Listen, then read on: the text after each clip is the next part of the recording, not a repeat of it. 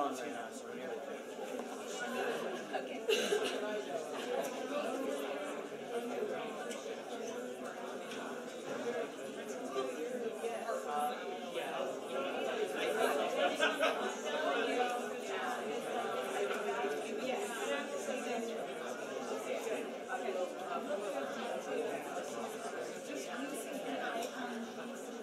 Yes.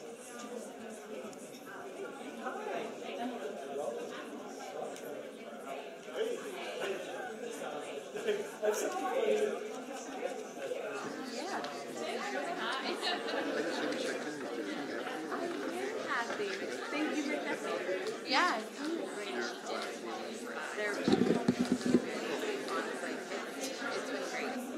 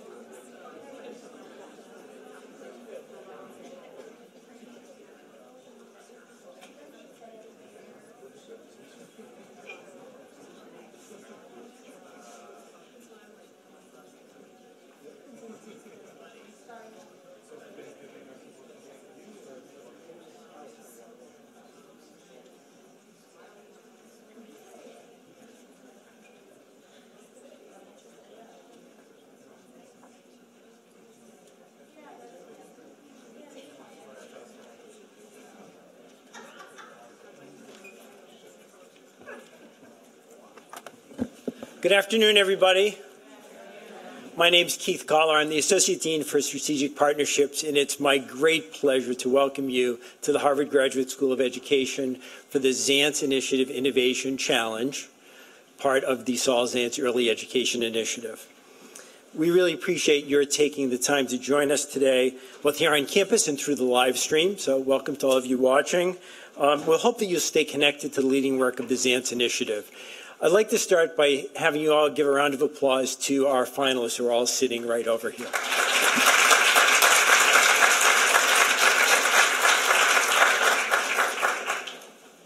As you all know, we're at an important moment for early education, and now is the time for creativity and collaboration so that all children can have high-quality experiences and positive long-term outcomes. The tremendous response to the Innovation Challenge is a tribute to so many early educators who want to apply their expertise and their experience to scalable and sustainable solutions. The Innovation Challenge was initiated to catalyze, accelerate, and advance new programs, products, and services that bear on the lives of young children and the adults who educate and care for them.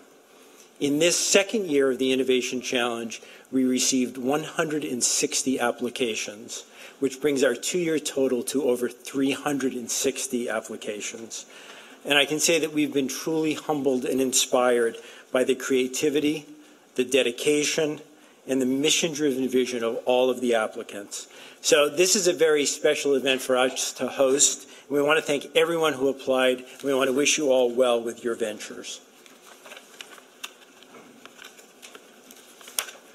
So today's event, as well as the entire Zaentz Early Education Initiative, has been made possible by a gift from the Zaentz Charitable Trust. We're deeply grateful to the trustees, and we thank them for their generous support, their vision for innovation in early education, and their inspiring commitment to better opportunities for all young children. So please join me in giving them a big round of applause.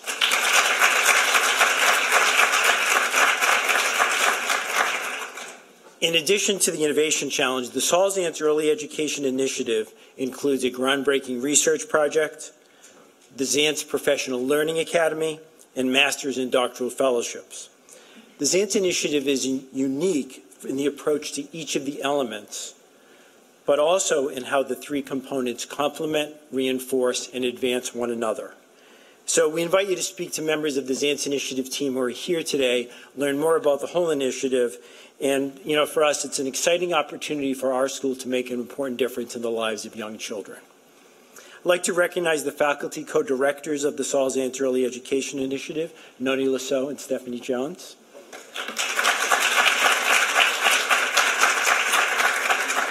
Noni and Stephanie are extraordinary leaders, accomplished scholars, and skilled teachers.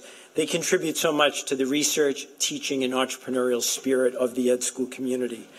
Their leadership of this initiative reflects their commitment to rigorous research, evidence-based practice, and purposeful innovation, for which our school is both grateful and fortunate. So again, please join me in thanking Noni and Stephanie for their leadership. Also, I'd like to extend a welcome to Samantha Agner-Treworgy, the Massachusetts Commissioner of Early Education and Care. We're glad that she's taken the time to join us. We're glad to have with us today the group that is part of our Language, Behavior, and the Brain program. So welcome to all of you. And we welcome those winners and finalists from our 2018 Innovation Challenge who are able to join us and continue to do good work. And we thank them for all that they do and for being part of the Zaentz Initiative community. So the Innovation Challenge is organized into three tracks: the idea track for new concepts that are emerging, a pilot track for ventures with new products and initial funding, and a scale track for projects poised to expand their impact. I can say that we received outstanding applications in all three tracks, and all of you who are here as finalists have accomplished a lot to be with us today. So again, congratulations. So here's the plan for today. All of the finalists in a track will present. 3 minutes for their formal presentation and 3 minutes for questions from the judges. And we're going to transition as quickly as we can from one presentation to the next. At the end of the presentation for each of the tracks, we'll collect the judges' scores. We'll also ask the audience to rank the proposals, and we'll put up the instructions at the end of the track. We're going to have about a 10-minute break during which we'll tabulate the scores, and at that point we'll announce the winners. So we're very fortunate today to have 5 outstanding judges who bring deep experience, impressive success, and valuable perspective on impactful innovation in early education. Charles E. Carter, the Senior Evidence Director of Project Evident. Lynette M. Fraga, Executive Director of Child Care Aware of America. Eni Ekebogwu, an Education Initiative Analyst at Omidyar Network. Lisa Vanderpool, Vice President at Inkhouse. And Rick Weissport, who's a Senior Lecturer here at the Ed School and Director of the Making Caring Common project here. So we appreciate that all of you are contributing your time to our Innovation Challenge, so please give them a round of applause.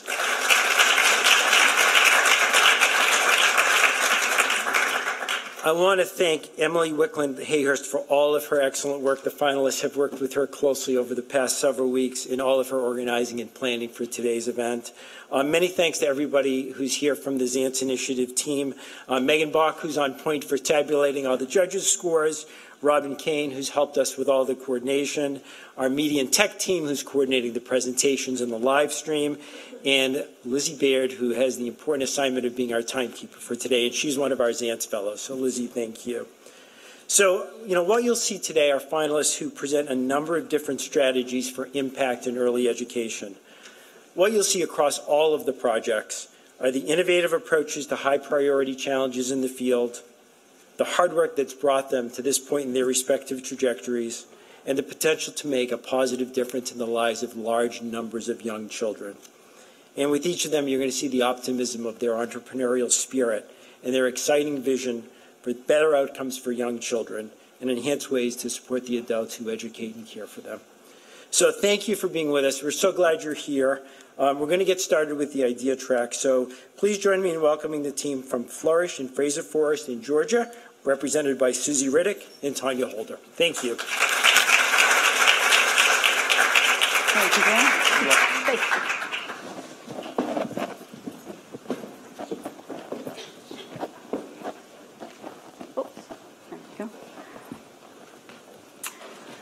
Every child learning in a forest.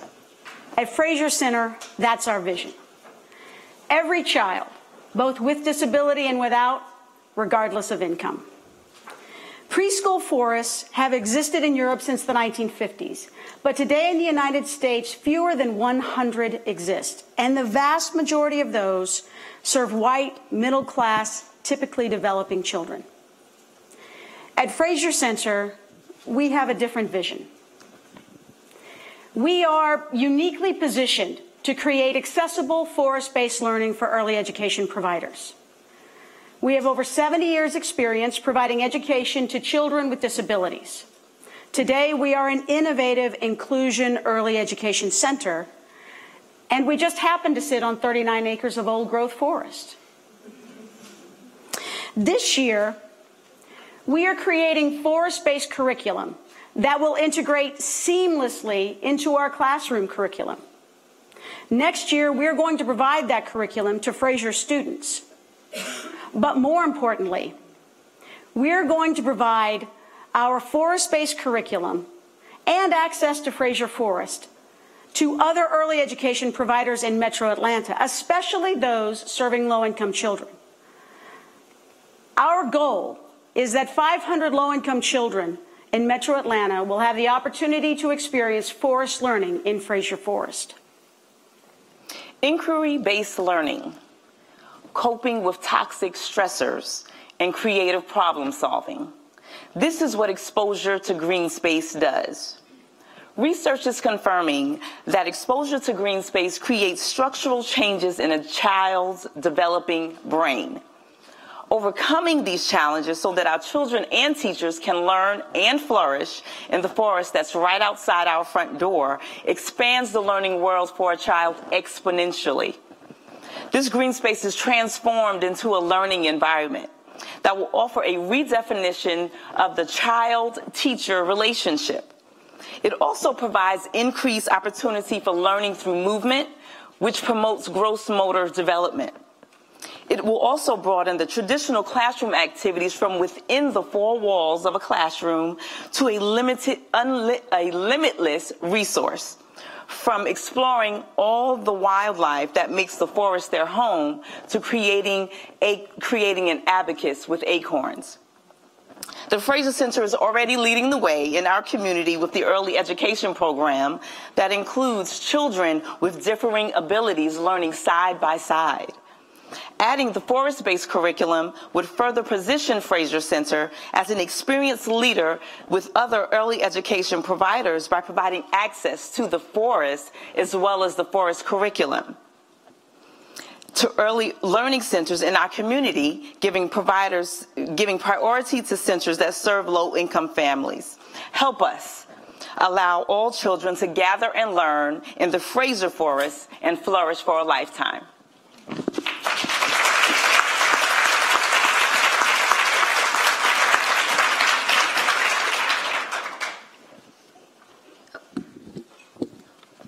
Thank you. Thank you so much for sharing. So my question is, what do you believe is the most unique parts of the curriculum that you're trying to replicate?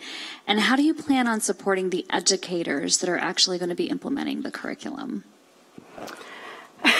There's a lot in that question. Yeah, there is. Why don't you speak to how we're Sure. going to support the teachers? So one way, the teachers will be involved from the beginning. The curriculum has not been created yet, and we're going to allow them the opportunity to help create the curriculum specifically for the Fraser Forest. Go ahead.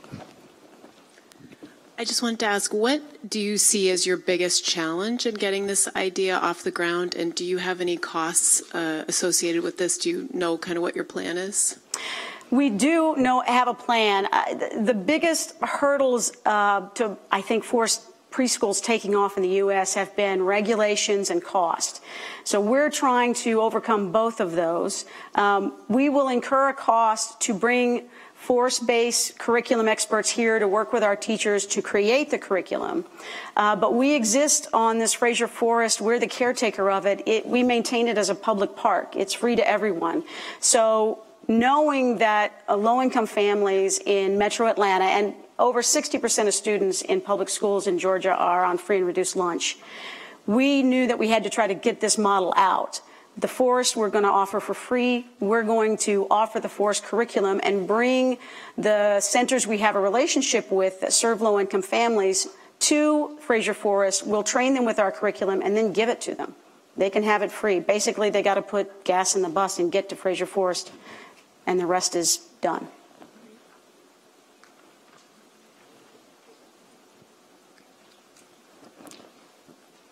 Judges, you're all set? All right. Thank you. Thank you.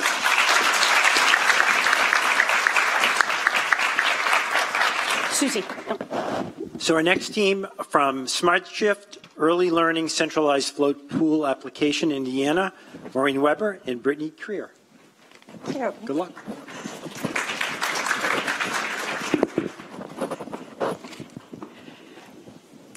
As a nonprofit operator of 9 early learning centers and a frequent partner of other early learning providers throughout Indiana, we know that maintaining a qualified workforce is the single most important driver of learning outcomes for the children that we serve.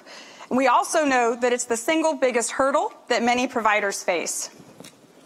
Given the challenging market fundamentals, Early Learning Indiana is pursuing a multi-pronged strategy to really reimagine every aspect of our workforce, from recruiting new pools of candidates to expediting their preparation for our classrooms to deepening their practice to ensure that we extend their time in their careers. While we focus on these longer-term action plans, we can't underestimate the realities that we face in this moment. Our industry has both a systemic teacher shortage and daily exigencies that stretch providers to the limits of safe practice and leave families scrambling for emergency care. We propose to address the daily workforce demands to enable providers to invest their time to focus on improving instructional practice rather than simply struggling to meet ratio requirements. SmartShift is a first-to-market digital staffing app that aims to build short-term and part-time workforce capacity while offering unusual suspects the chance to enter the ECE field. Inspired by successful models in other industries like Airbnb, Uber, Instacart, SmartShift crowdsources workforce supply to offer providers a centralized resource pool that can be accessed on demand. To be eligible to use SmartShift, providers must be registered in their state's quality rating system and under high quality status. To get started, they'll simply create an account, input profile and payment information, and be ready to start posting shifts. The system or the app will maintain a historical record of all previously posted shifts so that providers can stay connected to preferred shifters over time. On the shifter side, to be active in the network, users must pass routine background checks and medical screenings, sustain adequate ratings, and be current in all required trainings. During account creation, individuals will indicate preferences and availability so that open shifts can be marketed to them via push notifications and other features. Other app highlights include two-way rating systems, dynamic pricing, and personalized nurture tracks. We estimate a budget of $750,000 to develop, market, and pilot the app in Indiana. We'll market to college students, stay-at-home parents, recent retirees, and others seeking part-time work. Through the pilot, we'll target 40% of center-based providers using at a rate of 5 shifts per month, and 10% of family child care cohorts using at a rate of 1 shift per month. With a projected 18,000 shifts per year, we expect to recover the original investment within 3 years. Additionally, we'll use the data collected through the app to fine-tune marketing efforts and identify key personas likely to be attracted to the ECE field.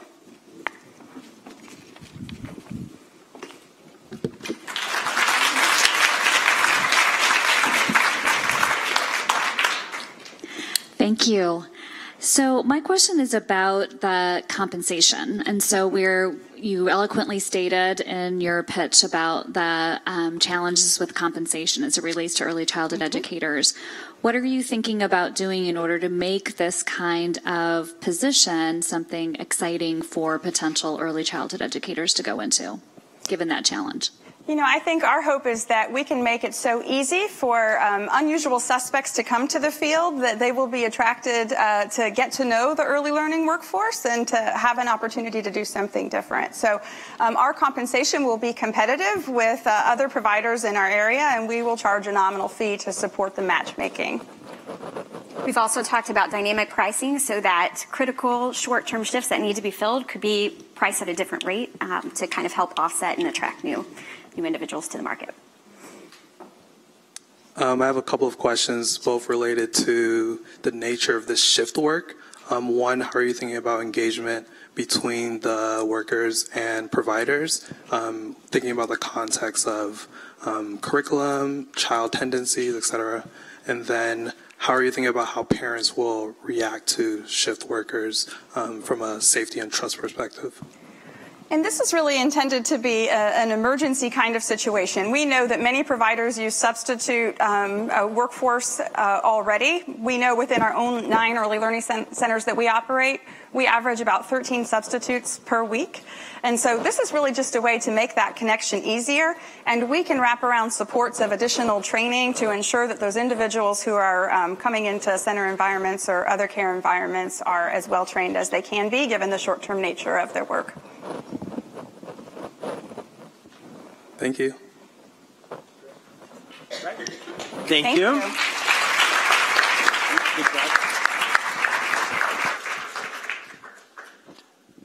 So please welcome from Maryland, 2Gen includes men, supporting Baltimore City children and their fathers through the power of play. Presenting Patricia Hoagie.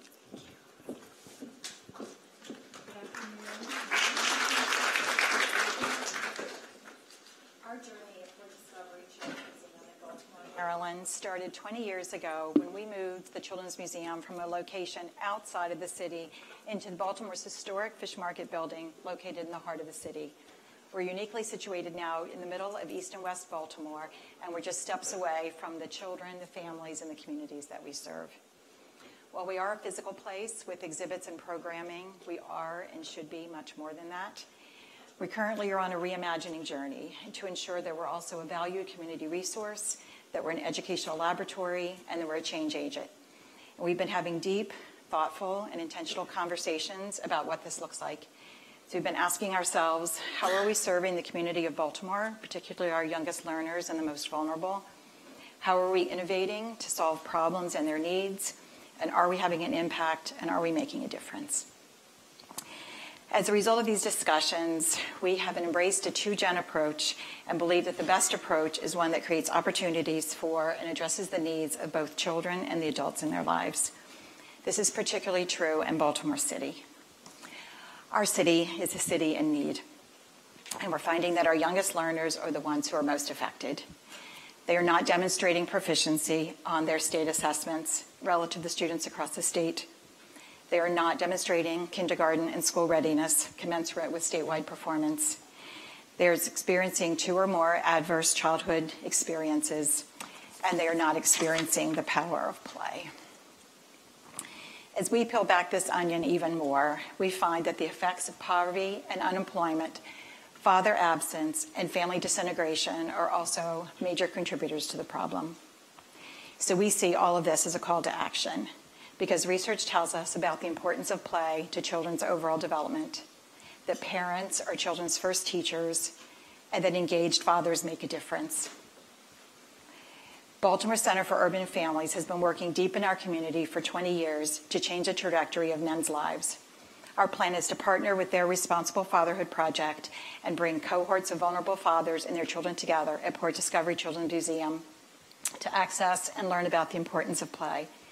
This will include monthly family events with guided play activities, free play opportunities, lunch and learn activities where we discuss types of play, the types of play they engaged in that day, and take-home play kits that extend this play into the homes and the lives of children. Families will also receive a one-year membership to the museum and ongoing communication and support from us. And Port Discovery staff will receive professional development to add on the topic of adverse childhood experiences and cultural competency. We've worked to identify impact goals for both the children and the families, the fathers, as well as evidence indicators to help us evaluate our progress to know we're making progress towards our goal. This evidence will guide our future work and hope to scale our initiatives. Thank you for recognizing the importance of this work and this issue for our city and for imagining with us the potential this exciting idea could have.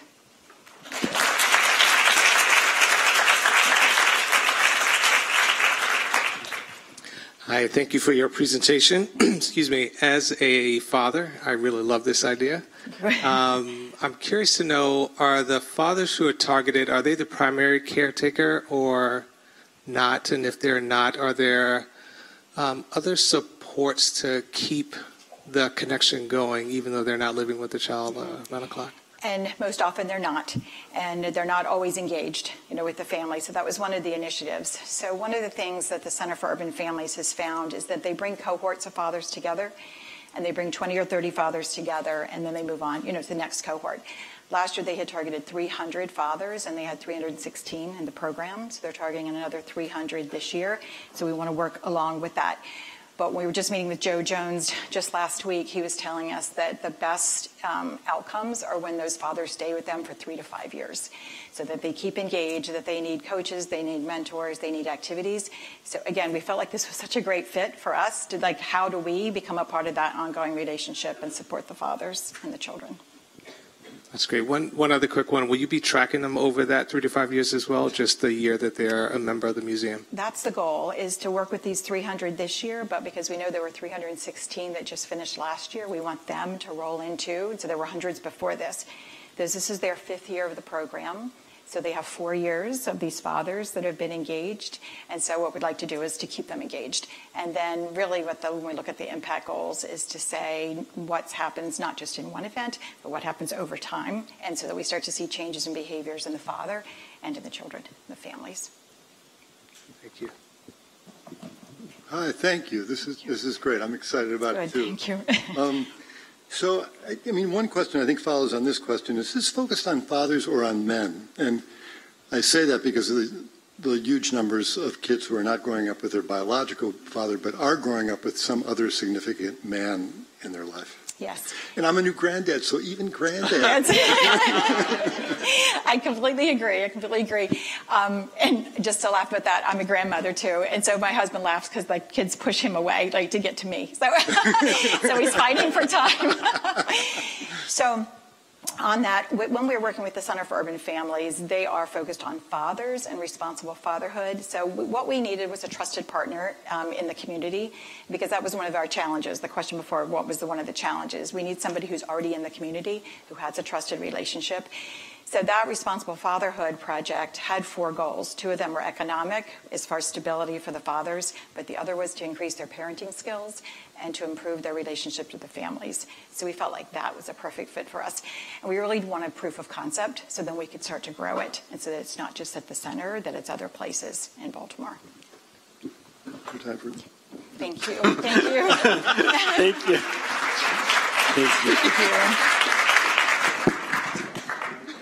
Our next presenters are Jasmine Spencer and Ashanti Jones, Strong Families Mighty Southward Loyalty Program from New Jersey.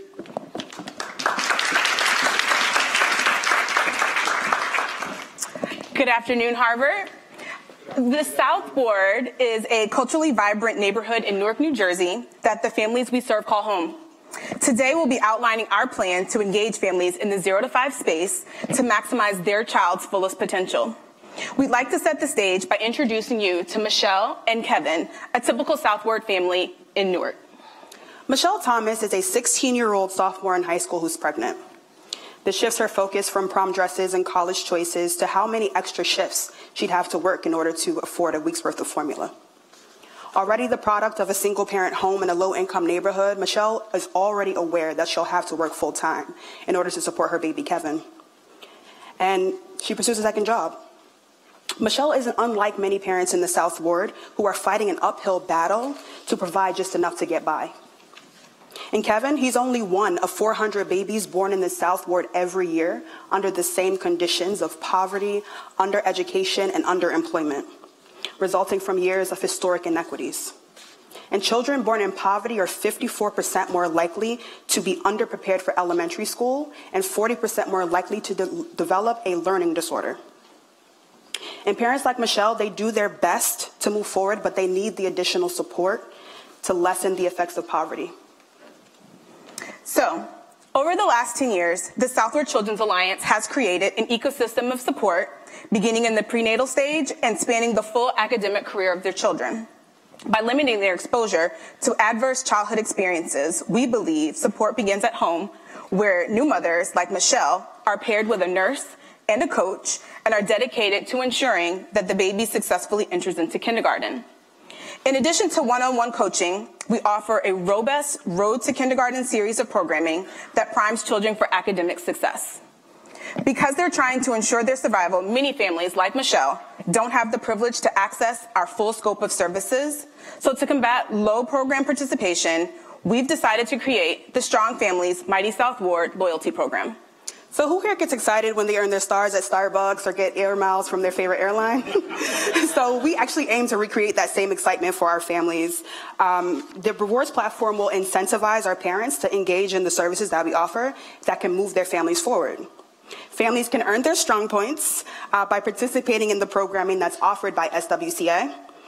Programs such as financial literacy, family college, which is 0 to 3, and parents as teachers will allow families to earn the points.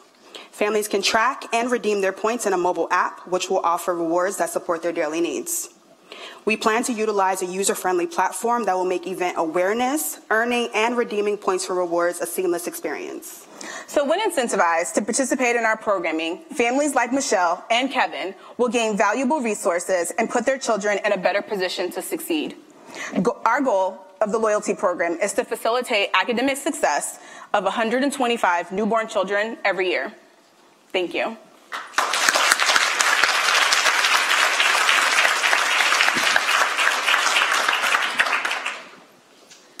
I love this idea. It's great. I would like to hear a few more specifics about the loyalty program. How are you going to let parents know that this is in existence?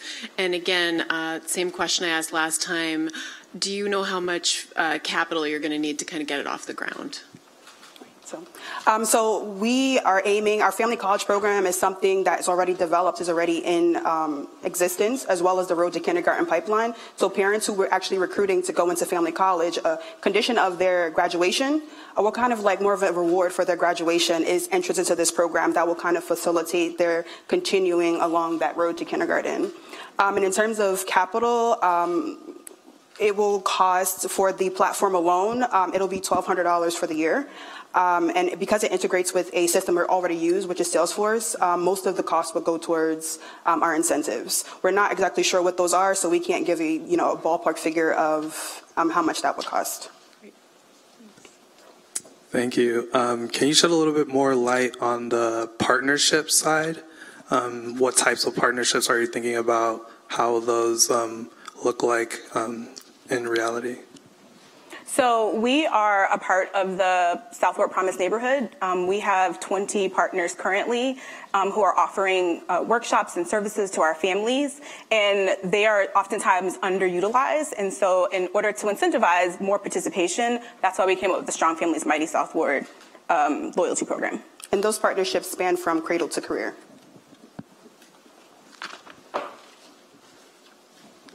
Great. Thank you. Thank you.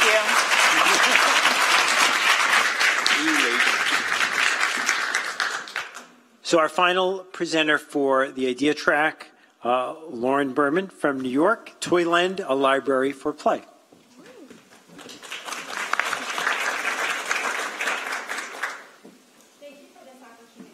I'm so excited to introduce you to my innovative idea in early education, Toyland, a library for play.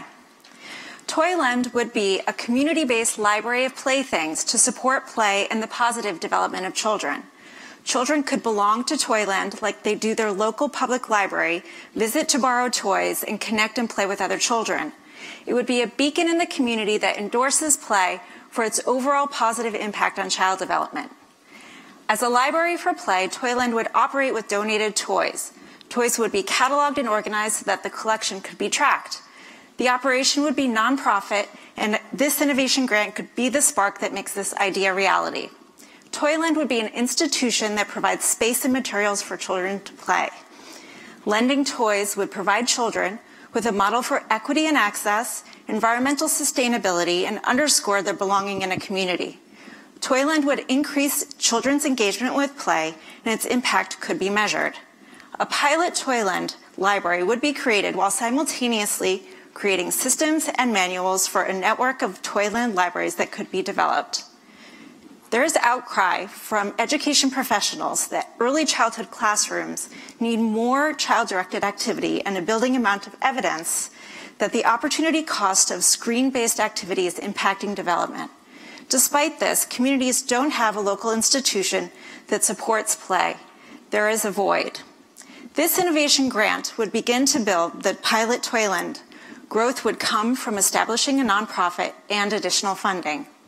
There are real structural impediments to play: standards-based curriculum, screen-based technology, and after-school adult-directed programming. Having Toyland in a community would emphasize the importance and need for children to play, just as a traditional local library supports the overall importance of literacy. The American Academy of Pediatrics released a clinical report in 2018, The Power of Play, that is the most recent broad-reaching research indicating that play is a singular opportunity that provides the overall development in children, including cognitive, social, and emotional development. In it, they encourage pediatricians to create prescriptions for play. We have been advocating for play within our given institutions for too long with too little progress. A new institution is needed. Why not a library for play? It's been an honor for you to listen and to consider my idea for Toyland. Thank you.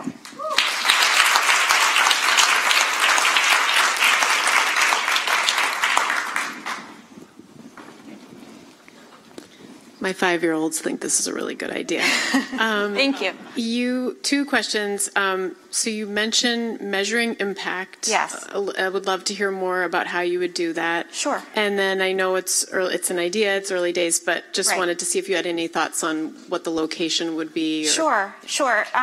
Well, I think the measurement could be done by the children and families that enroll, tracking their frequency, tracking which type of toys go out to be lent, tracking how long people stay and enjoy the space while they're there, and then seeing how that increases over time, if we continue to get the same children and families, if the community grows. And in terms of location, the initial thought is for this to be community-based, and I know my own community best, and as a pilot, I think that would work ideally. I come from a small place in New York called Hastings-on-Hudson, which is 20 miles north from Midtown Manhattan. It's on the border of Yonkers. The people that live in Hastings, it's 8,000 people, but a quarter of them are under the age of 18. That reaches the Yonkers area, which has 25,000 students in their public school system. So I think the location where it would work best is where I am right now as a pilot, but then could grow to other locations.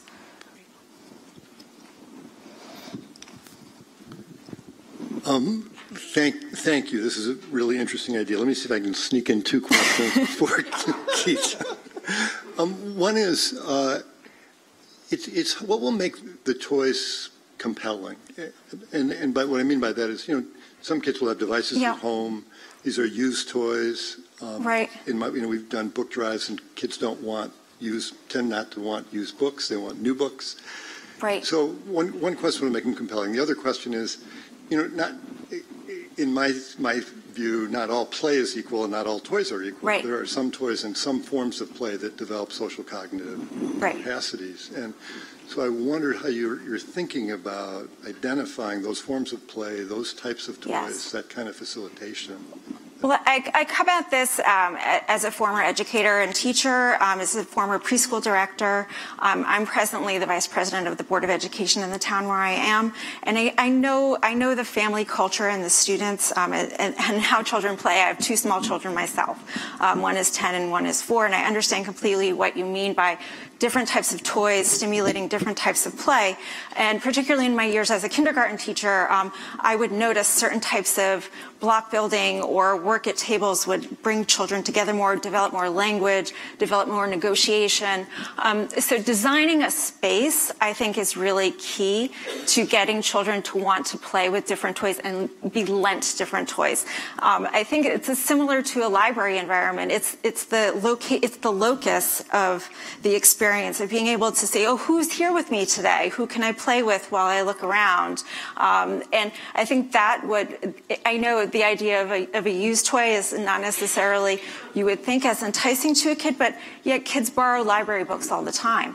It's the coming together, it's the being in a location together that I think is missing, and I think communities are really missing an institution that reinforces this idea, particularly as schools and as families really aren't seeing, they aren't used to seeing their children play.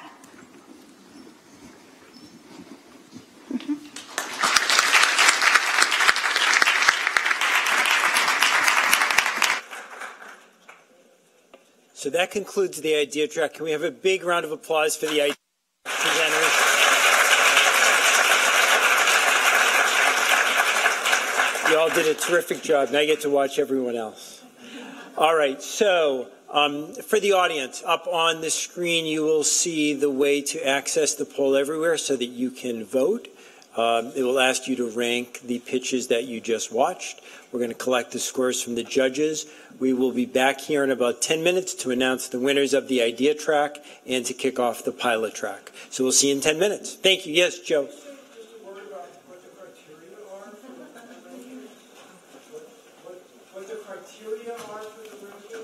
Yeah, so, I think that what we're asking everybody to do is think about the research base of the idea, the viability, the prospects for getting traction, given that this is the idea track. So these are, again, by definition, emerging concepts. So we want them to, we understand they're just kind of getting started.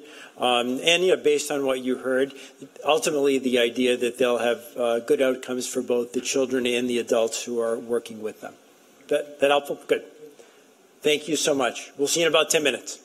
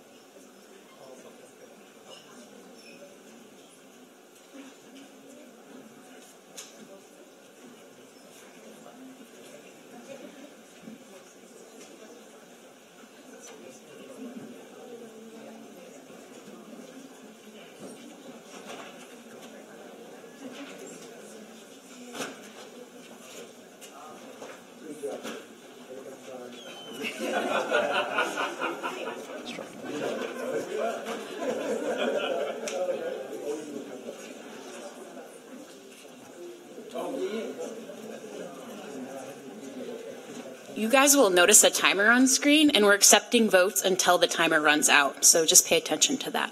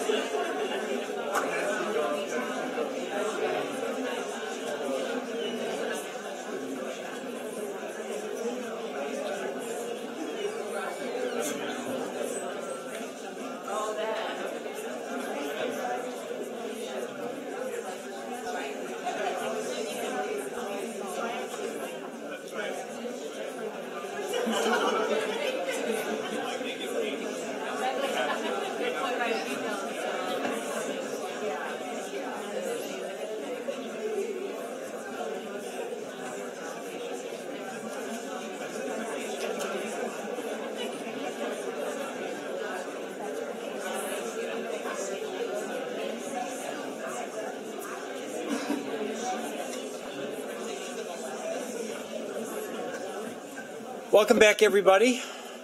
Thank you to our judges for their quick tabulation. Thanks to Megan for making sense out of all of it.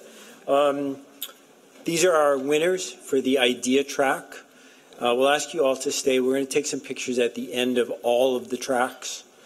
We had a tie for third place between Flourish and Fraser Forest and Smart Shift Early Learning Centralized Float Pool Application. So congratulations.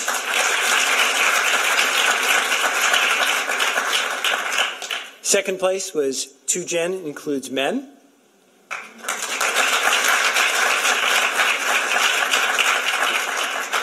And first place in the idea track, Strong Families Mighty South Ward Loyalty Program.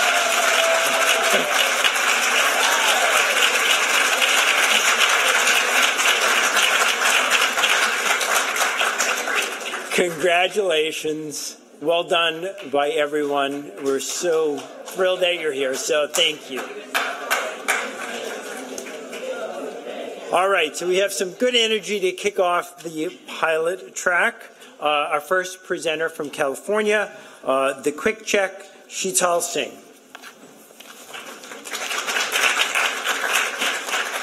Thank you, and congratulations.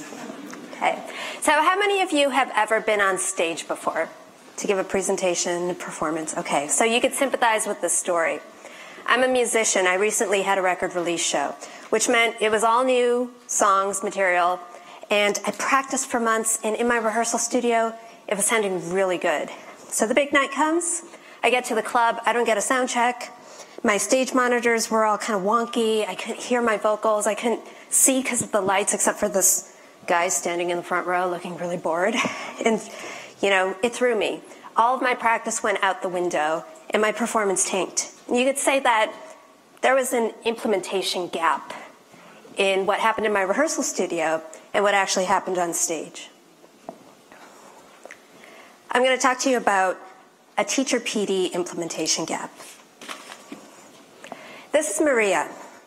Maria is a pre-K teacher at a school district in San Jose. She's a great teacher. She has a master's degree in education. She gets coaching. She's part of a professional learning community. Yet, even with all of these supports, Maria tells me that she can only retain and use about 10% of what she learns in her PD sessions. Maria isn't alone.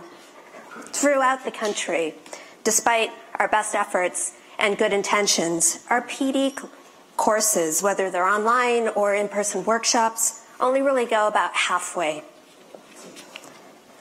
So Maria's district asked us to come in to help implement a new social emotional learning curriculum. And as we were designing the PD around it, we thought, how might we do things differently? How might we close this implementation gap and provide the regular ongoing support that teachers need to really build their practice? Our answer was the Quick Check. Quick Check is an online skill building tool that extends and reinforces teacher PD. We call it a digital coach in your back pocket. The tool takes PD content and it breaks it down into manageable strategies. The teacher is asked to pick a strategy to really focus on and master, and the tool suggests practices the teacher can use in the classroom based on that strategy. After a week, the tool will prompt the teacher via survey and asks the teacher to reflect on how those practices went and what the effect was on her kids. The data is fed back so that she can track her growth over time. And what we really get is a self-directed journey to fluency in practice. The Quick Check was co-designed with teachers, and it really borrows from behavioral science in terms of goal setting, self-reflection, and the power of nudges and reminders.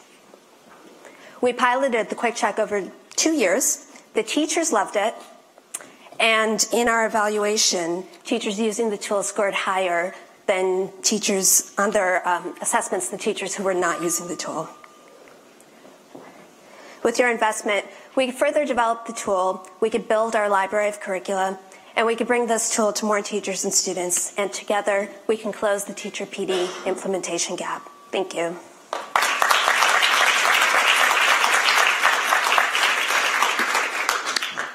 Sorry. Okay. We all want to ask questions. So love the focus on self-reflection and the knowledge and skill development and growth mindset. Wondered if you could speak a little bit to two questions. How does the digital coach and the coach in your back pocket that align with in-person coaching? And also with as you think about scaling and piloting this, how does the curriculum that the teacher utilizes, how is that aligned with how the teacher is getting information? So the intention of the tool is that it aligns with the curriculum that the district is using or the teacher is using with their coach. So we did this in a particular district around one curriculum. It was called the Pyramid Model for Social Emotional Learning. But the tool is essentially an empty vessel. It can be used with any curricula. And it should integrate with coaching programs. But there were teachers who were not receiving coaching. Everything was opt-in the district we worked in, who were also using the tool. So it could be used with coaching or without. It could extend and reinforce. It can replace. Another district we were working in decreased funding for coaches, and so they're really interested in using the Quick Check to supplement.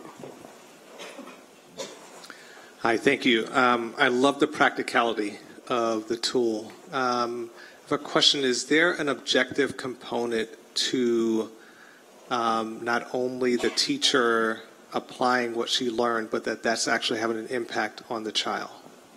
So the beauty of working with other curricula, like pre-existing curricula, is that we can leverage the built-in assessments. So this pyramid curricula had a teacher observation tool built in, and so we measured the effectiveness of the tool via those assessments that were already happening. So not just her. And then there is the teacher's opinion too, right? It's teacher self-report, and it's her own data, or his. And part of that really builds a self-efficacy because, teachers don't like to be judged. There's a lot of accountability fear that goes on. But if the teacher can just see for herself, and we tell them, we're not going to share your data with anyone. This is just for you to track your own journey. And that really makes a difference to teachers. They can see that they're doing a great job. Thank you. I think I heard a timer.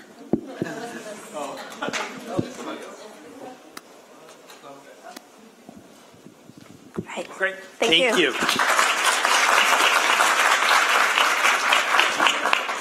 So please welcome from Massachusetts, Susan McDonald, Creating a Deliberately Developmental School Culture. Hi, it's wonderful to be here with all of you. I'm really excited to share this project that is designed to look at improving quality from the lens of creating a growth culture for the adult learning community. What we know is, and we've seen today, there are many, many initiatives out there to support the increase in quality in early childhood education. What leaders are struggling with is their ability to support the professional growth and development of their teachers to implement these strategies that keep coming up. Many, many models. I've been researching this, doing some work on my own with this project, and I came across this amazing book, In Every One Culture. And I knew from the moment I read the first chapter that this was a concept we needed to bring into the field of early childhood to support the adult learning community. We are experts at being deliberately developmental with children. It's time we create a shift in these strategies to become more deliberately developmental with our teaching staff. I started a small pilot project in Boston using a range of 8 programs from very different corporate, nonprofit, profit-based programs, and Karen was one of our participants in the study. She came to us after her staff completed an in-house survey that showed that they were not feeling supported by her, and they were very unhappy about the lack of professional opportunities. And they felt this lack of professional growth was impacting the care of children. This was something that was shared in different ways from all of the participants, but Karen was crystal clear on this. The first part of the pilot project was to focus on being deliberately developmental by having data from a well-researched tool, the Growth Culture Indicator, which is a 28-question online tool that provides data in these 3 key areas: edge, home, and groove. Karen received an extensive data report that showed the gap between how she was currently supporting her teachers and how they desired to be supported. In all 3 categories, the gap existed. Karen was able to create a new vision, empower her own energy to focus more on teacher development, to support this energy. The impact of this work for Karen and all of the participants was increased clarity, increased focus, being able to have the strategies and tools they needed through the coaching work that was part of the project and the 4 intensive leadership retreats. My hope is that this work will become a national model, that we can bridge the gap between how we're currently supporting teachers and what we know is essential to establish a growth culture. Thank you.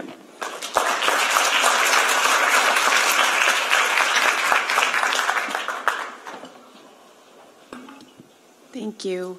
I have 2 questions. The pilot project, did you glean any lessons that you'll apply to the ongoing project from the pilot?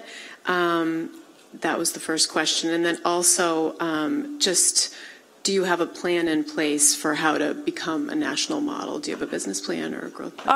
Our growth plan is actually, we need a larger scale pilot. So we have really great data. We did data at the beginning of this 6-month period.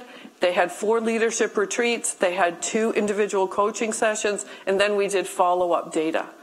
And we want to replicate that. We had 8 programs, about 600 staff doing the survey. So we have some really interesting data points about the level of trust, the level of respect, the leader vulnerability that needs to happen with this. But we want to take it to the next level, refine the survey, refine the components of the leadership series so that we can then work on the scale up. But for right now, we want to get to the next pilot level, and I work very closely with the A Way to Grow team to gather this data for the teams. Every program had a 20-page data report on each of the 28 questions. So they were just, eyes wide open in terms of where they could go. Hi, thank you. And Lisa, you took my question. Other quick question. From the pilot, did you determine the coaching was enough? Was that enough time in the coaching to help them think about how to change? And because they had the 4 intensive leadership retreats that functioned as a PLC, we had a lot of interaction, and then they could work through their individual issues on how they were going to structure the changes in their programs with the individual coaching.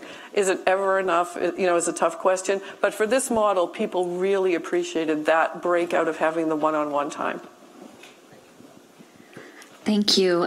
Could you speak a little bit to how large the cohorts were? Was there any impact in terms of the number of people that had participated in the retreats and how you were bringing that together? It was a 1 cohort model. So we had 8 programs, everything from early Head Start, large corporate centers, after-school multi-site programs, private individually owned programs. So we tried to cover a range of the models that were out there, but we had these 8 leaders and all of their staff.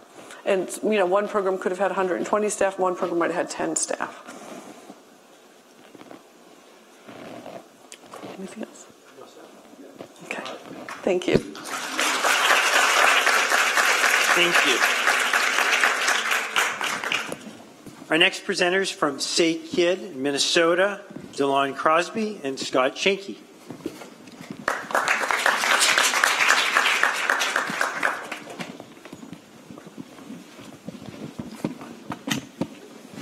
We brought props. All right. Hi, everyone. I'm Delon. And I'm Scott. And we're with Say Kid. Say Kid has developed a screenless, play-based learning platform in the form of a plush robot. Now, before I share with you what it does, I have a question. How many of you have seen a young child in front of a screen? Raise your hand. All right, now keep your hand up really high if you think it's a great idea that the average kid is spending 2.5 hours per day in front of a screen. Exactly. Screen time affects almost everything that's important for child development. But this is not about screen time. It's about how do we help kids set themselves up to be successful. Because right now there's a few things getting in the way of that. First, why are so many young kids in front of screens? Early education often is cost prohibitive for a lot of families. So there's no practical way to reach millions of kids where they're at, which is in their home, without a screen. Second, we know that a lot of the most important skills, things like social skills, language, are all developed through back and forth interaction and by modeling behavior, which is hard to scale. Finally, we know that technology has to play a role, but you just showed me that technology is often exacerbating the problem. So the reality is that most technology is not designed for early learners. If you think about it, this interface, this rigid interface, isn't really designed to promote tangible or imaginative play. Kids don't develop social skills or language skills by touching buttons, and visual content often overstimulates rather than engaging kids. So the reality is the most powerful technology, the internet and the computer, isn't really practical during the most important period of development. And we believe if we can solve this paradox, we'll change early education. So Say Kid is proposing a screenless, play-based platform that helps kids learn in a safe, natural, and engaged way. The way it works is kids actually play the role of teacher. They teach both the robot and each other through group play. And all of our interactive experiences line to the #1 standard in the US. Look, we did not seek to just create a talking robot. We actually have 8 development items in designing our intervention. In addition to imaginative play and agency, we also focus on group play, and we have group-based interactions that help to foster relationships between other kids. Additionally, we align our interactions to the teaching strategies curriculum, but we also try to emphasize modeling behavior and conversational turns. Finally, you can't move the needle in education without being cost effective, and we've designed an intervention that uses modular parts and inexpensive software. Awesome. So here's a quote by Kylie Burke, who not only grew the largest early childhood curriculum and assessment company, but she actually developed the curriculum. So she's someone to really admire. Ultimately, Say Kid wants to be the most engaging early learning technology company on the planet. And for us, this means 3 things. How do we help kids, or how do we reach kids that are hardest to reach? How do we help them build skills that are really difficult to teach? And how do we replace screen time with speech? Thank you.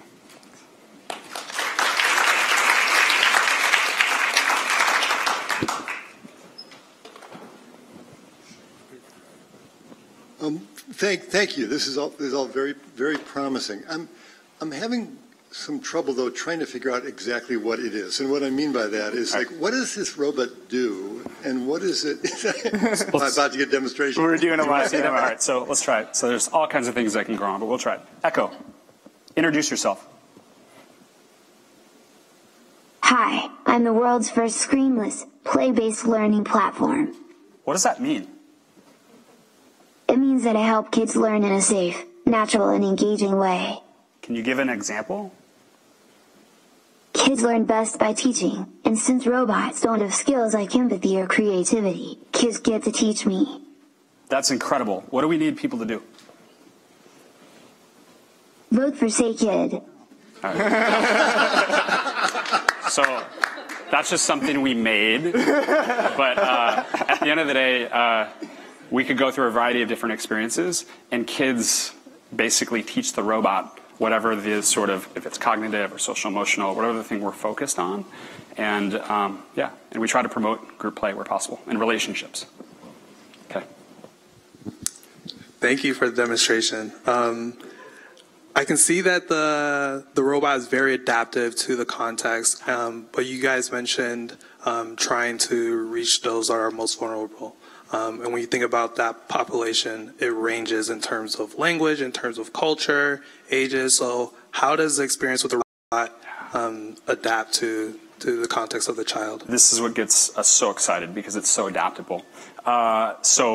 Because it's software, it scales. And so we can adapt languages, accents by age.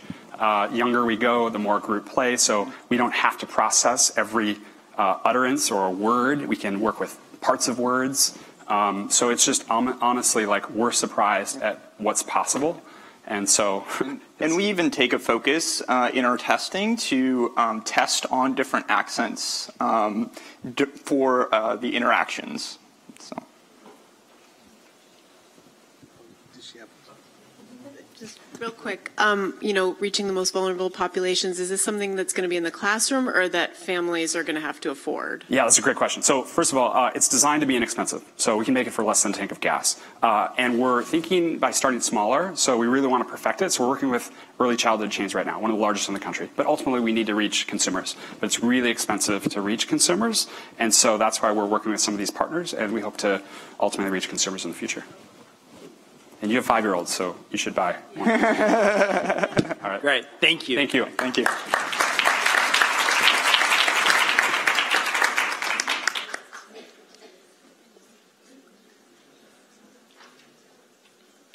So our next presenters from West Virginia, telepractice services for communication disorders at West Liberty University, Stephanie Bradley and Tori Gilbert.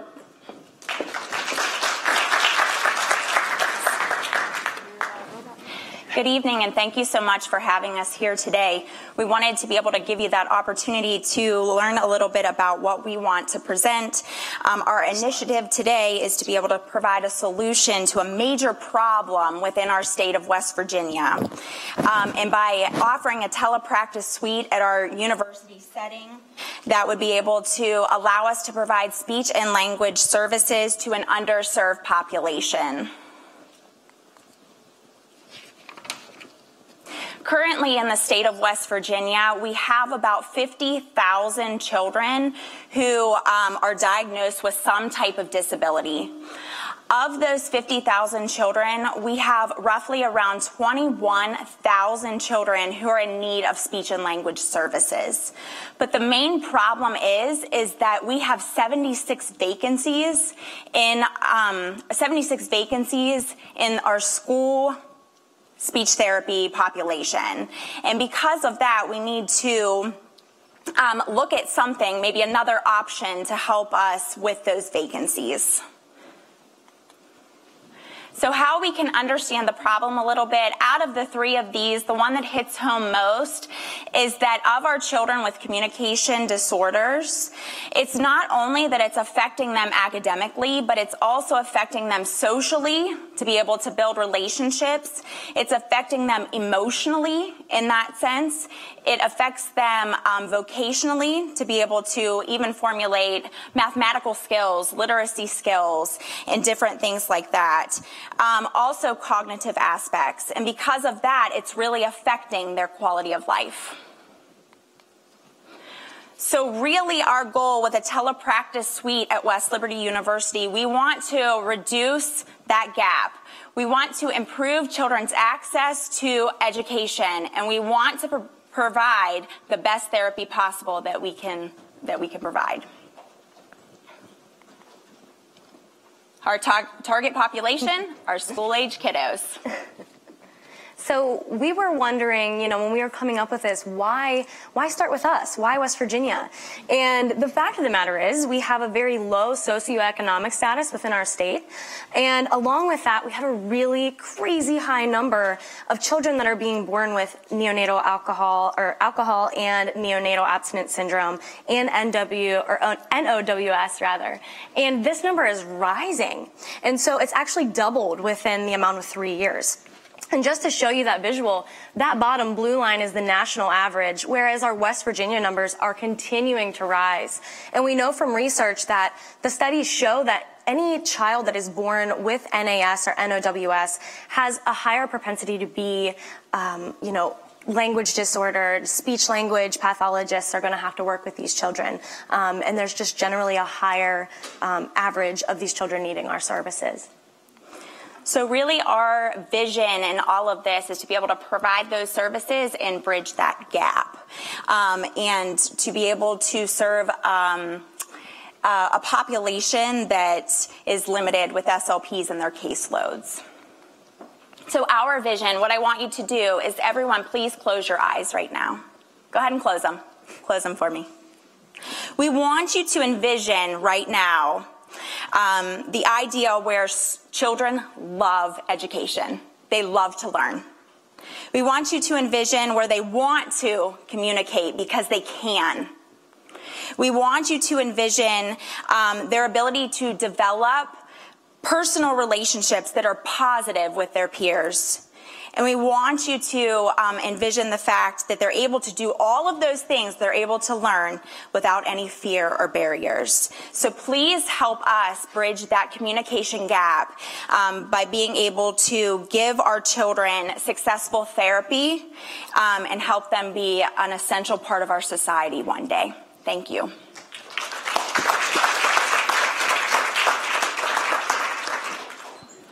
Thank you so very much for that. So I have two questions. So my first question is in regards to the technology that you're using. So have you already seen success in this sort of distal intervention? And if you could speak to that. And also you gave us statistics about the impact of some of these conditions that you described in early years, and your age is focused on school age. So I was just curious about what your thinking is in terms of intervention at school age versus earlier, in the earlier years. Sure. So telepractice is research-based. It's been about 10 years in the works, and we've seen a lot of positive outcomes from teletherapy, whether it's evaluations for any type of disability within our scope of practice or with therapy. And then to speak to why not earlier, children within the state of West Virginia go through West Virginia birth to 3, from age 0, right when they're born, up to the age of 3. After the age of 3, they are either, just not having services, or they're going to be receiving services once the school system picks them up. And so some children aren't receiving services at all right now because we just have a lack of SLPs. You're welcome. Hi, thank you. Sorry if I didn't get this. It might have been the last slide, but my eyes were closed for the exercise. Sorry about that. But it's related to the last question. I was wondering, I know very little about teletherapy, teletreatment, and sort of what it looks like. And if you could take us through one example of a kid with a challenge of some kind and what the evaluation treatment might look like. Absolutely. Want me to take it? Yeah. Okay. So with telepractice, it would be, any child who has access to a computer with a web-based camera, and then us on the other side of that. So with that, we would be providing therapy just like we would in person, where we're asking them questions. We can play with them, read them books through an Elmo projector, or show them different activities that we're doing. We can even do group therapy with multiple kids next to them and facilitate a conversation or have play within the environment. Is there another question? Just very quickly. I'm sorry. Yeah. What does outreach look like? How do people find out about it, and how do they get enrolled or whatever? Well, so right now, with the lack of SLPs in our state, a lot of those children, they are not being served. So for us to just kind of get the word out there, the state of West Virginia, they are aware of the universities within the state. So if we would be able to have funding to be able to market and be able to get the word out there. I don't know if there's anything else you would add. Right. Also, we have contracts within our state with school systems, and WVDE, which is West Virginia Department of Education, is on board with our universities in helping to close the gap. Great. Thank you. Thank you. Our final presenters for the pilot track, Abby Crawford and Crystal Cawley, Building the Muscle, Arts Integration, Professional Learning for Early Educators from Missouri. Thank you. I'm Abby Crawford, Director of Education at the Center of Creative Arts. And I'm Crystal Cawley, Principal of Julia Goldstein Early Childhood Education Center. And for this pilot, we've joined forces to build teacher muscle and arts integration. So what is arts integration and why do we want to build that muscle? Arts integration is a constructivist approach to teaching where non-arts content and arts content are held as equals. Children learn through art. And research tells us that learners that engage in arts integration develop deeper understanding and build more lasting neural pathways on which future learning is built. We know that arts integration works across grade levels, but we see our greatest opportunity to study the work and learn about supporting teachers in the early childhood setting. So what does arts integration look like in practice? At Julia Goldstein, a COCA teaching artist works with a classroom teacher to integrate arts into literacy. She shows them strategies for accessing story through movement, resulting in a published work written and designed by 3 to 5-year-olds. Yet we walked away unclear about the level to which we'd set up the classroom teacher to implement arts integration without the teaching artist. All of our partnerships rely heavily on teaching artist time, and they do not currently set up classroom teachers to implement arts integration on their own. We know that classroom teachers can implement arts integration. Where we need to grow is in building the muscle. Our pilot will figure out what it takes to build arts integration skill and will in classroom teachers. Currently, teaching artists serve the classrooms directly. Our pilot, at Julia Goldstein, this means 63 hours year over year. It yields results. They're all really desirable, but it's not sustainable. Our pilot will focus on gradual release. Leveraging the trust we've built through our partnerships, classroom teachers will be set up to implement arts integration on their own. This is not a mere focus on the number of hours, but how we spend that time. So we currently co-teach with classroom teachers for about 7 hours a year. And with your investment today, we would be able to increase that to 20 hours with each classroom teacher this year. And that's not just co-teaching. We would be engaging in gradual release. So that would be modeling, workshopping, real-time coaching, debriefing with those teachers, and following up. Our theory is that the pilot will set us up to shift intensity with partners over time. And the success of the pilot would mean, again, all of these outcomes, plus a growing force of teachers disrupting the status quo through arts integration, COCA shifting from direct service to consultancy, and therefore increased access to arts integration for more students. Thank you. Thank you.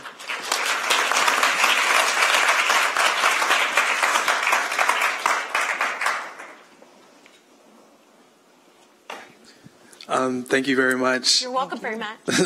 I have a question related to shifting the behaviors of the teachers. It seems that this gradual release model, you'll need some sort of mindset or behavior shift, not only from teachers, but also administration. So how are you thinking about ensuring buy-in? Yeah. At all levels? That's a great question. So what we know, we've been working as partners for nearly 10 years. We've been doing the work of arts integration for more than a decade. And what we know is that teachers are incredibly invested. But I think we've heard today across the board, professional development is an area that needs a lot of support, right? And so for us, it's not about the investment. That's there. It's about supporting teachers in the fluency of the practice and really internalizing arts integration as something that they can do that is their teaching versus an ancillary strategy that they're employing, right? And so that's where the gradual release comes in, and that specific piece of the debriefing and follow-up, so that even after those 20 hours, there's differentiated follow-up for folks based on what they're needing and what we're observing in the classroom. And we know that some of the greatest challenges for teachers is time. So Yes. the COCA artists have been very great at coming in and aligning their work with the work that we do. Right. We try. Yes. Thank you. Just building on Annie's question and what you just said, and I think this is an ambitious and awesome plan. What do you think, what are the biggest barriers to scaling this and getting teachers to do this? Yeah. So one of the things is money, which is why we're here, not to be awkward, but that's truly it, right? Teaching right now, the relationship and pattern we're in is very solid, but it's also very stagnant.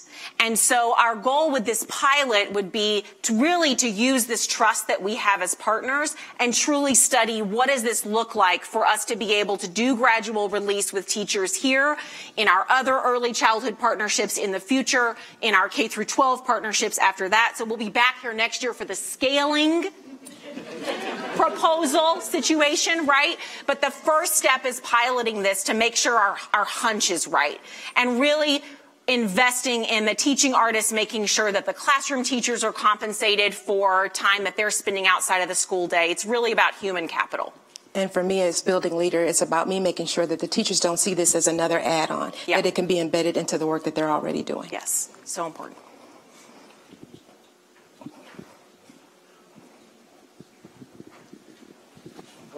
Okay. Thank you very much.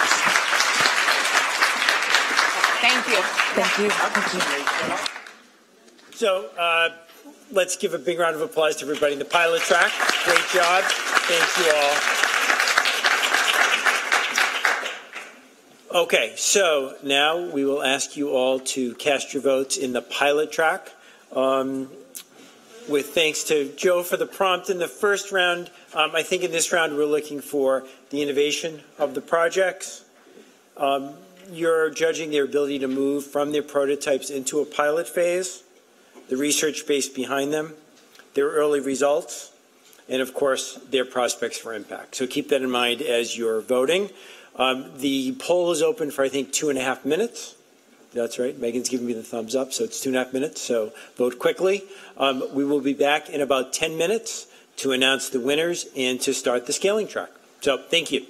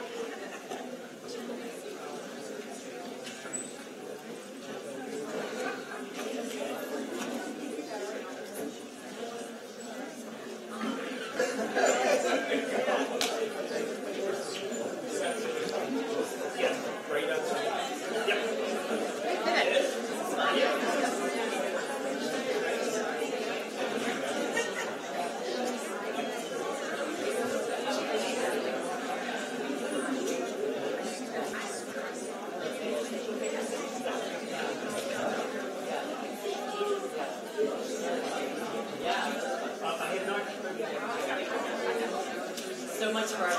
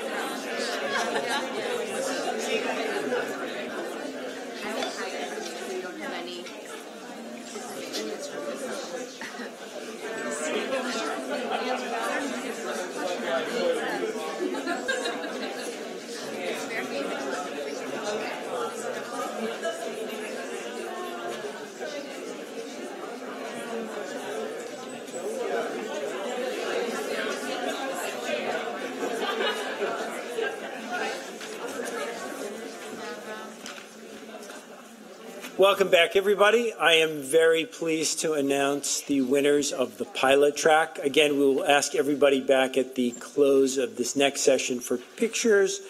In third place, telepractice services for communication at West Liberty University.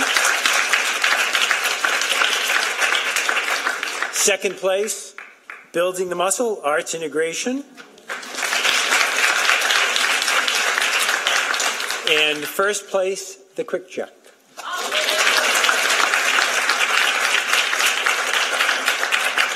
So congratulations and thanks to all of you. Great job. And we will now move to the scaling track.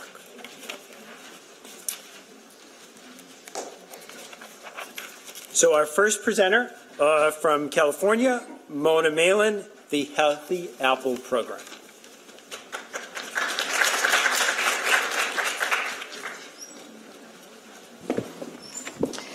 All right, we're just going to jump right in given our time. So the problem that we're trying to solve here is that childhood obesity has reached epidemic levels in our country with profound impacts on children's physical and emotional health. We know that children who are obese tend to become adults with obesity, and that has many, grab this, impacts on long-term health outcomes. We also have seen that 1 in 3 children is headed for these poor outcomes without some sort of intervention. We believe that early childhood is a critical time for intervention. It's when children are developing their habits that will last a lifetime. It's also early childhood providers play a critical role in the lives of families and children, and many children spend 50 or more hours a week in care. We believe that childcare providers are in a unique position to change this trajectory. 5 years ago, we brought together a range of community stakeholders who all had a vested interest in trying to solve this problem. We had a goal to build a program that would really serve the needs of the community, and we brought the community in. We adapted a nationally recognized tool. We built supports around that would really change practices, and we evaluated the program to make sure it works, and it does. We've been supporting ECE programs in San Francisco ever since. And this year, our goal is to expand our reach and deepen our impact by creating a new mentorship and peer coaching component of the Healthy Apple program called the Healthy Apple Community Champions. We're using aspects of the well-researched Promotora model, working with high-achieving Healthy Apple participants and educators with a deep knowledge and commitment to their communities. They come to us with motivation to support their peers and the kids in care. We give them training on content and coaching techniques. They play a role of educator and mentor, kind of walking people through our process and program, which is helping their peers to assess their practices related to nutrition and physical activity, set goals, come up with an action plan, utilize resources, professional development, and really implement new strategies, change their behavior, change their practices. We think Healthy Apple is unique. It really combines a lot of public and private resources to reach early educators. We leverage technology to maximize our impact. Our program is built around a technology platform.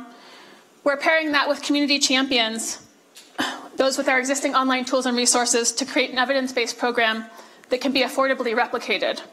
We've seen it grow incredibly in San Francisco.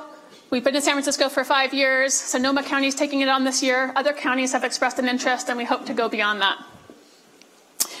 As a result of Healthy Apple and community champions, we see children eating healthier foods, engaged in more regular physical activity, developing the habits that we hope will last a lifetime. And we feel like with minor investment in the early years, we believe that we can change the trajectory for these children and save billions on future health costs in the process.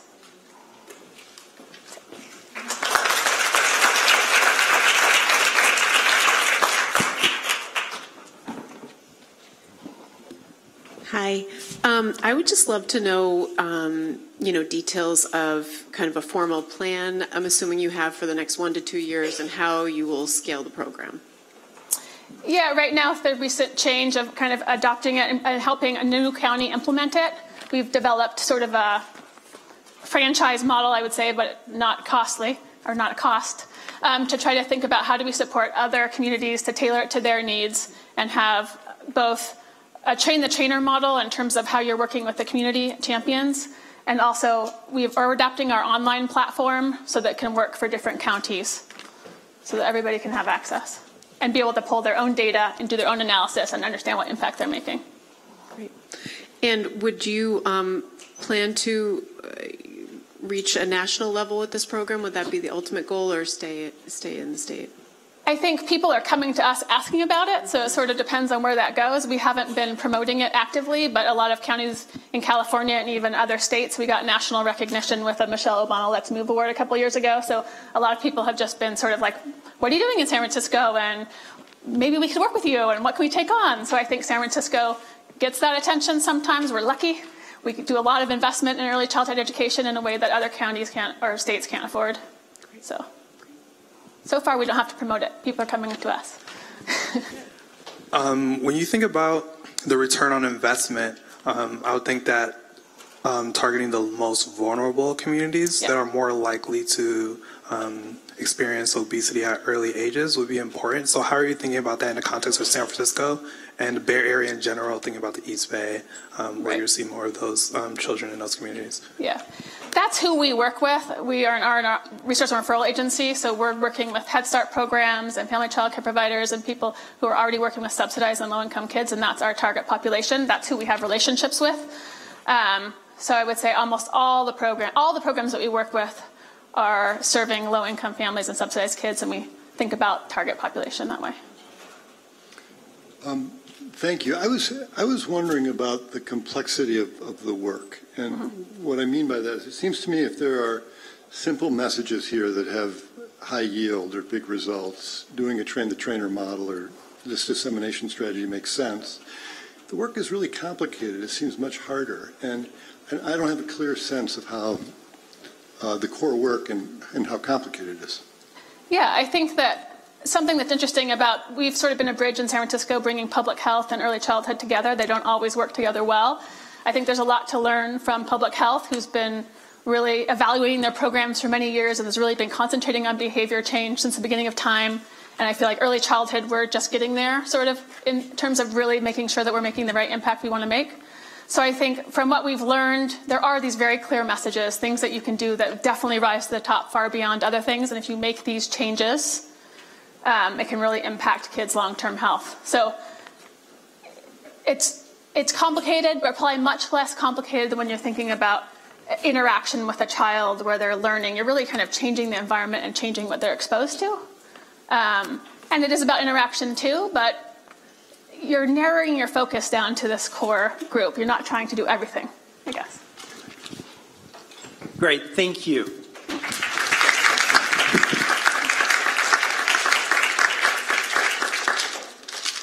So joining us next from Colorado, Judy Williams and Michael Taylor, Shared Services for Providers.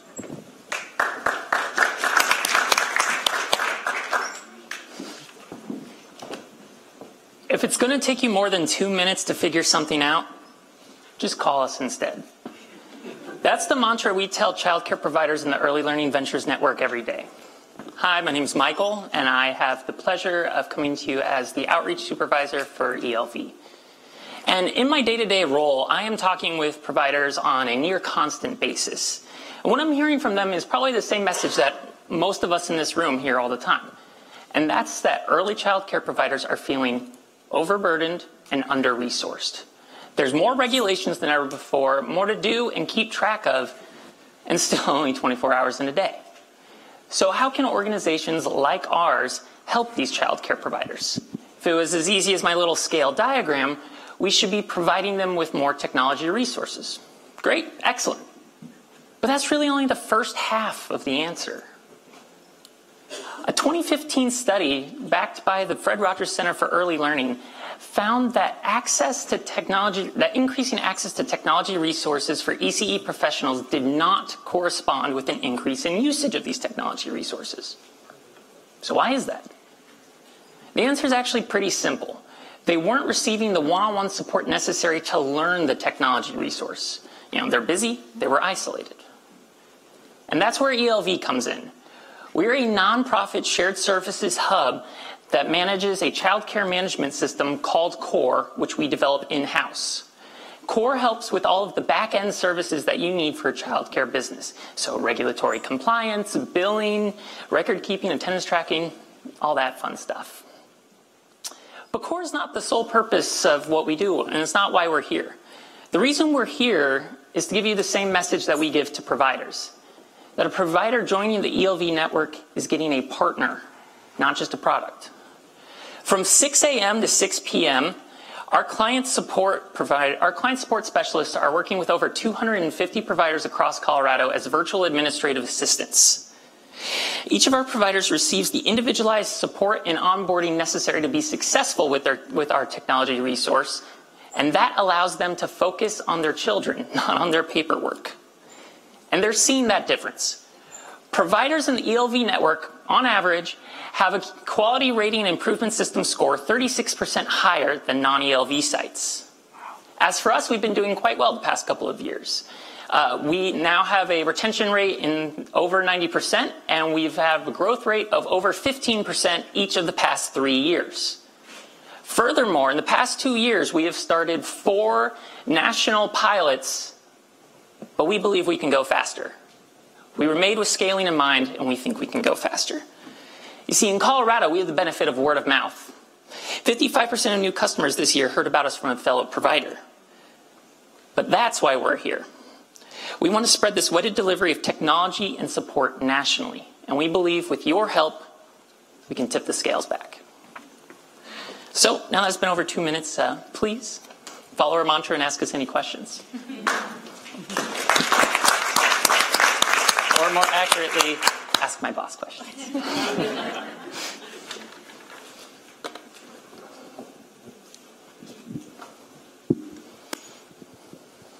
Thank you very much. I have a bunch of questions, so I'm trying to figure out which ones to ask. But what would you say is your secret sauce relative to other child care management platforms? And how do you think about this in the context of scaling as well, especially when you think about nationally, there are a lot of child care management platforms. So. Right. I think our secret sauce is that we're a partner, not just a technology. We're not a technology firm, but we need a technology to have a scalable solution. So ours was built hand in hand with providers, seeing what they needed, addressing where their pain points were, and putting together a solution that works for them so we can get them what they needed, more time, more dollars, so they can focus on building the quality of their program. So again, secret sauce is that we've figured out there is technology needed, but you have to work one-on-one with those providers to make sure they know how to use the technology. It's solving their problem, and it's actually getting them the result of more time, more dollars so they can focus on the children and build the quality that they're delivering for children.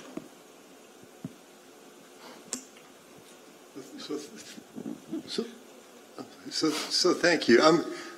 I'm wondering whether you know how much time you're actually saving people, yes, and what they're doing with the released time now that they have this time. Do you have a sense what they're doing with it? Sure. So we actually had an outside evaluator do a return on investment to the provider on, we built this for time and money.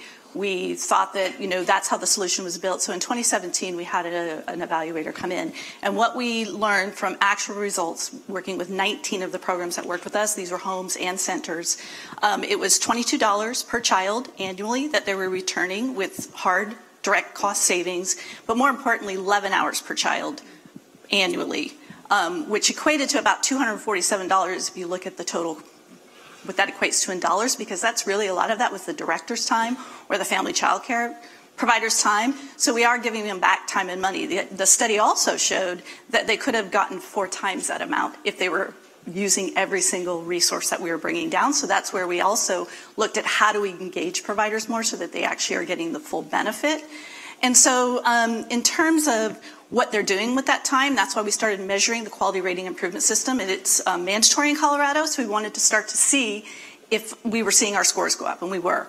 We also were able to engage with other the federal government with Early Head Start Child Care Partnership, and we took the shared services and implemented that grant with it, mainly because they have time and dollars now, so they can invest in that really comprehensive service of delivering Early Head Start Child Care Partnership services.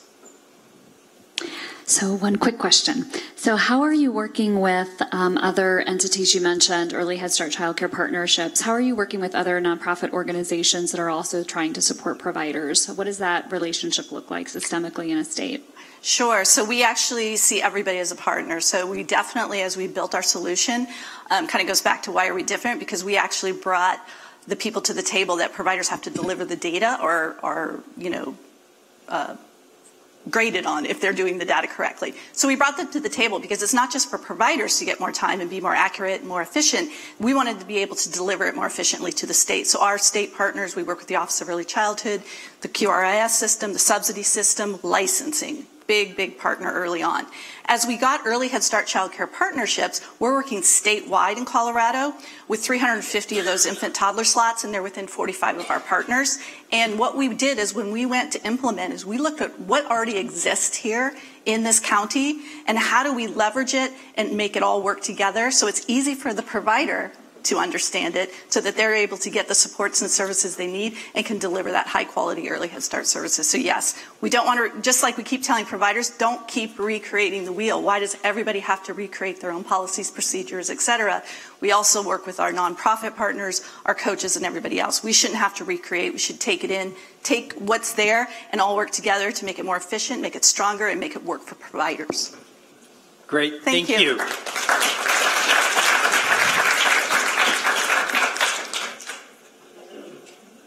Please welcome We Care for Dane Kids, Wisconsin, Ruth Schmidt and Catherine Magnuson. Hi, I'm Ruth, and I'm here with my colleague Catherine on behalf of the We Care for Dane Kids team. An unprecedented collaborative between a top-tier research university, the largest privately held third-party benefit administrator in the nation, the city of Madison, Wisconsin, and nonprofits with decades of experience. Like many communities across our country, the early childhood system in Dane County is failing. Assuming parents can even find childcare, the cost exceeds that of housing, healthcare, and transportation, leaving thousands of families priced out of the market. And although it's the extreme cost of care that we see most easily, the problem runs much deeper. Childcare programs operate on razor-thin margins. Early childhood providers earn poverty-level wages, and the turnover rate is pushing 40%. In Dane County alone in the last decade, we lost over half of our regulated programs. The consequences are felt well beyond. Yes, thank you. The consequences are felt well beyond the early childhood sector. Parents are working less. They have less income to support their families. Employers struggle to hire and retain talent, increasingly women. There's no silver bullet to fix the solution. Your mic is off. Oh, that's fine. There's no silver bullet to fix this solution. Sorry. Solutions must match the scale of the problem. We have devised a four-part solution, four fingers, that will take advantage of every available resource, public and private, to address both the supply and the demand side of this problem. One, we will partner with business to put more money into the pockets of working parents to pay for care by making employer contributions into and increasing the use of dependent care flexible spending accounts. Also, at a time when working parents can't afford to put money into their retirement account, we will seek an IRS letter ruling that will allow an employer to make a retirement match based upon an employee's child care expenses. Two, child care programs are small businesses struggling to survive. We will connect group and family programs in a shared services network, a virtual back office to provide administrative supports like bulk purchasing, payroll, billing, and shared staffing. Three, 90% of eligible families in Wisconsin are not using our child care subsidy program. We will build on a model of community-based navigators to support families in learning about and applying for this important benefit. And finally, we will seek strategies in policy and public revenue changes at the state and local level to ensure that more money is coming into this important sector so that child care programs can pay their employees more, thus reducing turnover. This will allow us to develop a quality system of care and education for our young children. Invest in We Care, because you care too.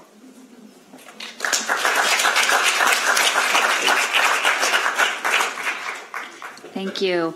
So a question about two of your prongs. One is regarding the policy and advocacy campaign, and then amplifying the need for folks to sort of know that they have the ability to access subsidy, for example.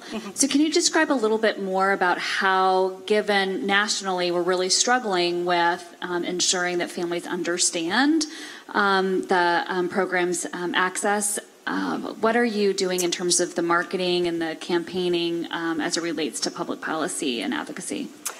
So two separate things. So the first thing is in Dane County, one of our partners is the Head Start program there, the grantee. And they, like many other programs, realized that they were really suffering because families were having problems getting and maintaining their child care subsidy payments. So they went to the county and they said, look, let us have one of your workers, one of the people that determines eligibility and then certifies everything, work with us in our programs so that we are bringing those services and benefits to the families themselves rather than making them call in again, call in a fifth time, and then show up on the bus to bring the paperwork that's necessary.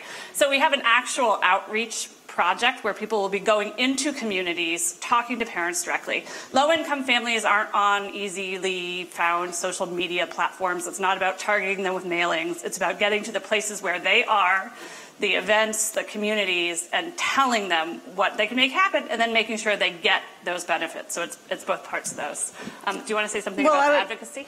Sure. So in the advocacy thing, I think what I would say is that we're funded through a variety of national sources that allow us to both do lobbying and to do significant policy outreach work in a multi-sector way. So we're really looking at doing multi-sector advocacy with counties association, municipalities, with our hospitals, with our healthcare clinics, with our churches. We've partnered with all of them in forming a state collaborative team that then will allow us to use their avenues also in terms of doing advocacy because, not surprisingly, it is the people that work well outside of the world of childcare that are really knocking on the door saying, what can we do to fix this? This is a huge problem. Thank you. I really appreciate the comprehensive approach you're taking to this because it is that big of a problem. Of the 4 strands, do you find 1 or 2 are the most critical in having this work? And what kind of progress have you seen in those areas? I think partly the answer is going to depend on what you think is the most important outcome, right? So if you're interested in making sure that low-income children have access to high-quality childcare, then you're going to focus on something like the child care subsidy outreach because that's going to solve that problem. If you're interested in making sure that there's actually childcare for even middle-class parents, you know, we all know it's like $16,000, $17,000 a year, then you're going to be interested in shared services and those dependent care spending accounts. And I think if you care about the workforce and their ability to deliver quality programs, then you have to care about wages because they now make more, you can make more as a dog walker in Madison, Wisconsin, or in Whole Foods than you will in a child care center. I mean, we know this. So that's why we came to the problem not thinking, what can we get money to do, but what needs to happen in this community for this system to be sustainable and for our kids to get high quality care. And so we came at it with multiple partners who had been doing lots of different things in different places and really brought this collaborative and comprehensive vision to think about systems change as opposed to just trying to put a Band-Aid on one part of the system. So can I take that to mean you asked Rizzo what you care about? What do you care about? That's most important. Well, so I'm representing the team, so you have to be careful. But I can tell you, I mean, we have conversation as a team. I really care about access for low-income children. That's something that's really important to me. I care deeply. Ruth cares a lot about our workforce. We have other people that care a lot about the programs closing down, and literally, like our business partners, Task. Their problem is that in Wisconsin, we can't get workers, right? Like we literally have a worker shortage, and people will say, we can't find childcare. You cannot hire someone because we have no childcare to offer them in our communities.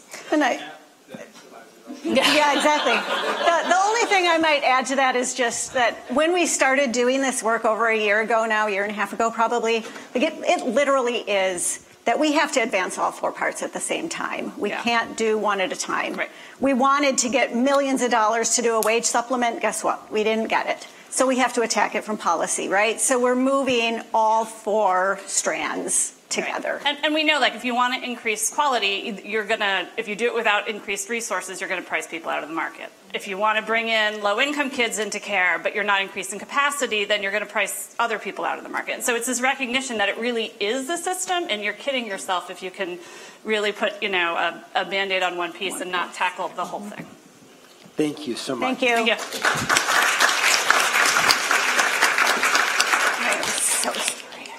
Our next presenters, Micah Knox and Katerina Sergey, Connected for Success from Mississippi. Welcome.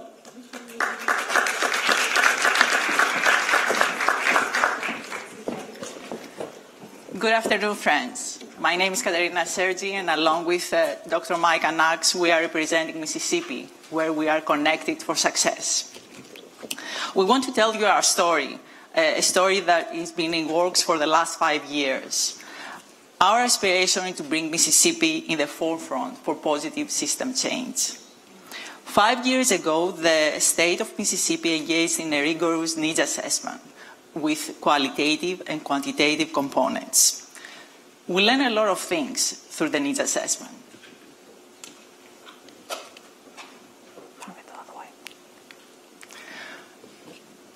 We learned that our workforce educators, early learning educators, have difficulty in building their qualifications. We learned that the quality improvement rating system that we used up to this point stratified providers instead of building their qualifications for higher quality. We also faced with the fact that we didn't have a universal pre-K infrastructure that produced measurable outcomes for children. We also learned that we had abundance of early learning programs, but they operated in silos. And that made the coordination really difficult to support children, families, and providers in the community. But all this changed in 2016 when the state introduced a new strategic plan. So following our statewide needs assessment, the development of our Mississippi strategic plan began, and it was a very exciting time because the primary goal for our information gathering process was to highlight a voice that for so long in our state was not heard, and that was the voice of our child care providers and the voices of our families, and for us to really kind of flip our approach from being top down to building those up who are in the fields, building those up and really making our work be provider driven. So the development of our strategic plan brought to fruition the family-based unified and integrated early childhood system, along with the rollout of our standard and comprehensive center quality designations. So another important development was the establishment of our early childhood academies. And the primary role of those early childhood academies is to be a support mechanism for child care providers and families in our state. So we wanted to make sure that we leveraged the resources we had available in our state. We were successful in being awarded the preschool development grant. Our primary goal for that grant was to make sure that we broke down those silos and created a network of child care centers across our state's mixed delivery system that included private child care, home family, our early learning collaboratives, Head Start, and local education agencies based on those 2 designations. Standard being a focus on high quality service in terms of a curriculum, health and safety, and staff and training, and comprehensive building on that standard designation and focus on continuity of care. And also making sure that we infuse coaching and technical assistance into our child care systems. So in sum, it's really about making sure that we stay on an upward trajectory to improve the quality of care that providers provide and that families receive, and go beyond checking boxes in our state and make sure that we implement a continuum of care for children and our families. Thank you.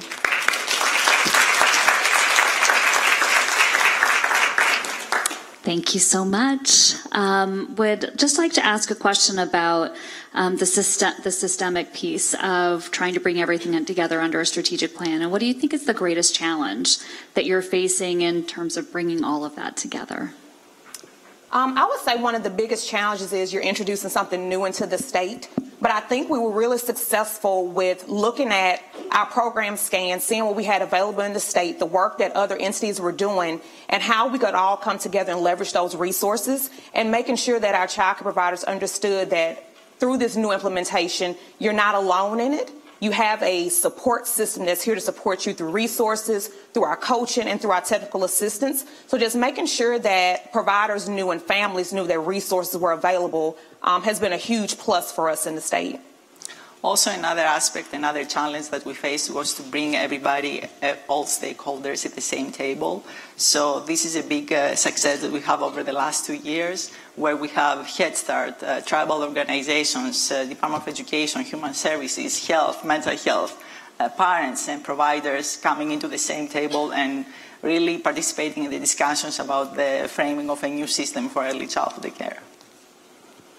Awesome, thank you. I like the approach of not being top-down, that you're intentional about the providers and the families. So I have two questions. What are families saying about this, and how are they helping with the implementation process? And what has surprised you in the first year of getting this off the ground? So one thing that we're hearing from families, and we're still kind of marketing a lot of the work that we do with our early childhood academies, which is our resource and referral network, they always say, we didn't know this was available. So we're really working on using social media and word of mouth and going to places that we know that families frequent. We're using our museums, churches, the libraries, grocery stores, and we're leaving information there so families are aware that these services are actually available for them. We have identified in our state that we have a huge homeschool population that utilize our academy resources. They bring their children there in those spaces to learn, to interact with the resources. So our families, when they hear about it, they're very excited. And also adding to that, I would like to say that we have tried to create outlets for families to share their voice. We have a consumer education site through the State Early Childhood Advisory Council. We have on-board meetings for providers and families to participate. So we try to really reach out to the big population. Great. Thank you so much. Thank you.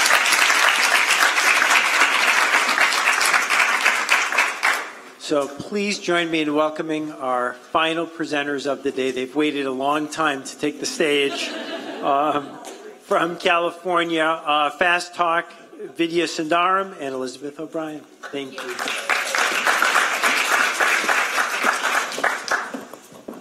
Good evening now. Yeah. All right. So just to start off, we want you to meet Ariel. She is a 5-year-old. She lives in Oakland, California with her mom, Maria. And Maria wants to help Ariel succeed at school. And she's looking for guidance from Ariel's teacher to learn what Ariel's learning in school, how she can support that learning at home. But she's worried about the communication and language barrier that exists between them. Ariel is just beginning her educational journey. And as an English learner, she faces a number of academic risk factors. English learners represent nearly 10% of the school-age population, but compared to their non-EL peers, they're not meeting reading proficiency standards at the same rates. They're also more likely to experience higher rates of unemployment, and there are also social and economic consequences that result from these different disparities. So how do we help parents and teachers collaborate to support these students?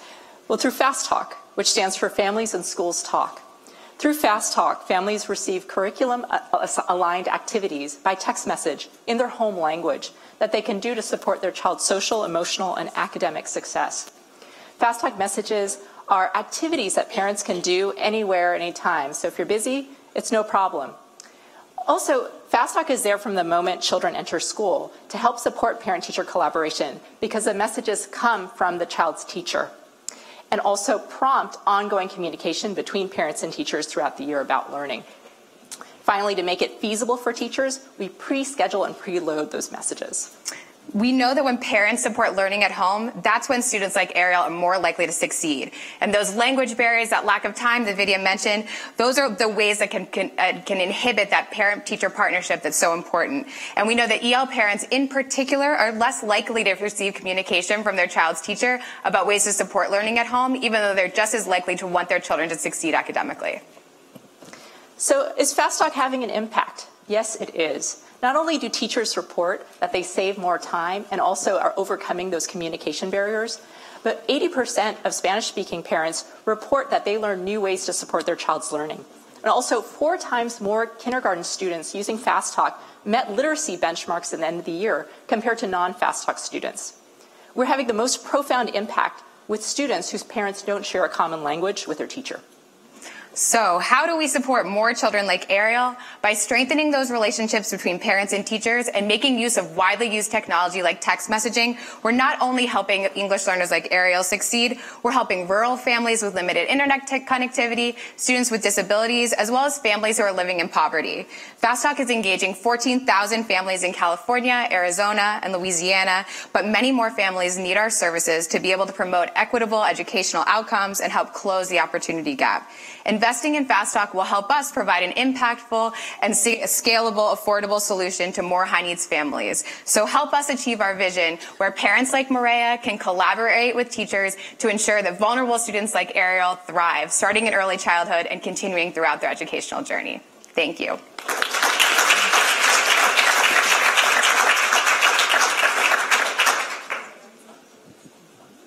That was fast. Nice job.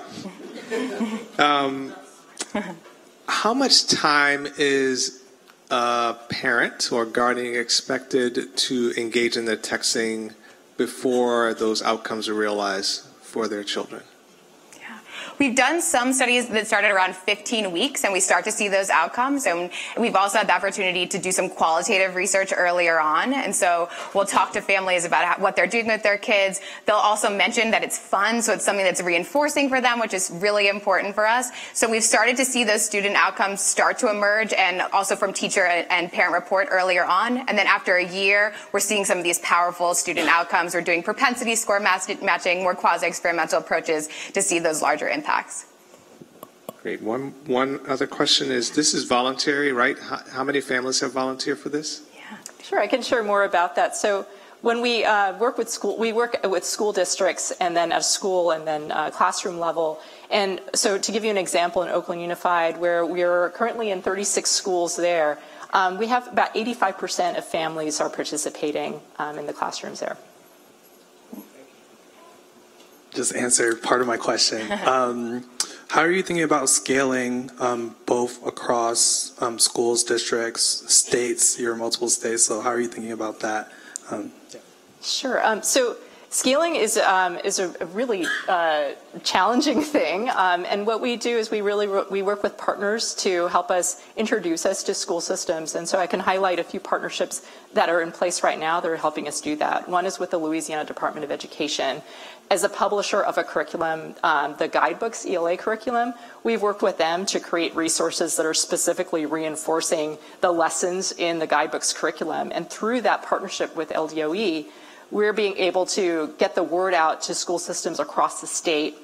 We started last year in 6 school systems. This year we're in 18 and growing. So through that type of partnership and outreach that's being facilitated at a state level is helping us do that type of outreach. We're also exploring similar partnerships, not with governmental entities that are doing curriculum development, but publishers that are doing curriculum development as well, to see if that model can extend to different types of partnerships.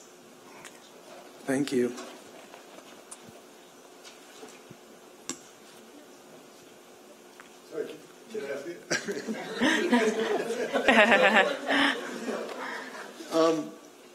Now I'm trying to remember what I was going to ask you. So, I know the question was about, it's about feedback loops. So are you getting data from families about their use of your text messages, and are you able, is this part of a continuous improvement process? Yeah.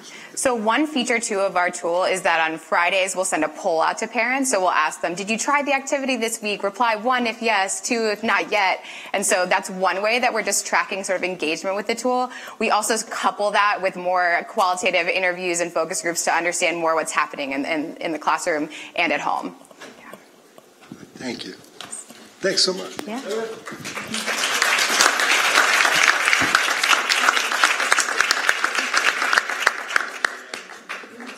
So can we have a round of applause for the scaling track?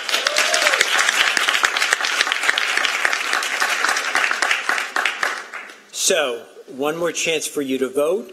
At the Poll Everywhere site, for this round, again, since the focus is on scaling, keep in mind the innovation, the foundation from which the scaling is taking place, some of the early results and traction. Keep that all in mind as you are voting.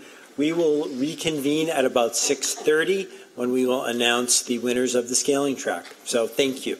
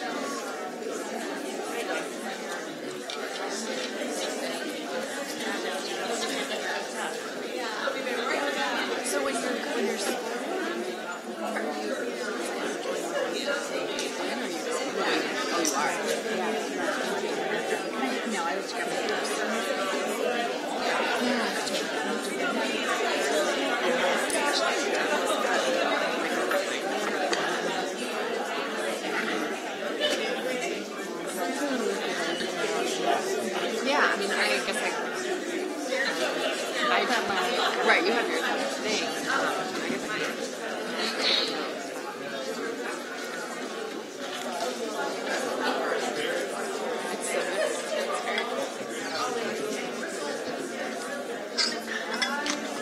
See how quick this comes back. Deliberations in the back room. Mm-hmm. Yeah. At least we're out here.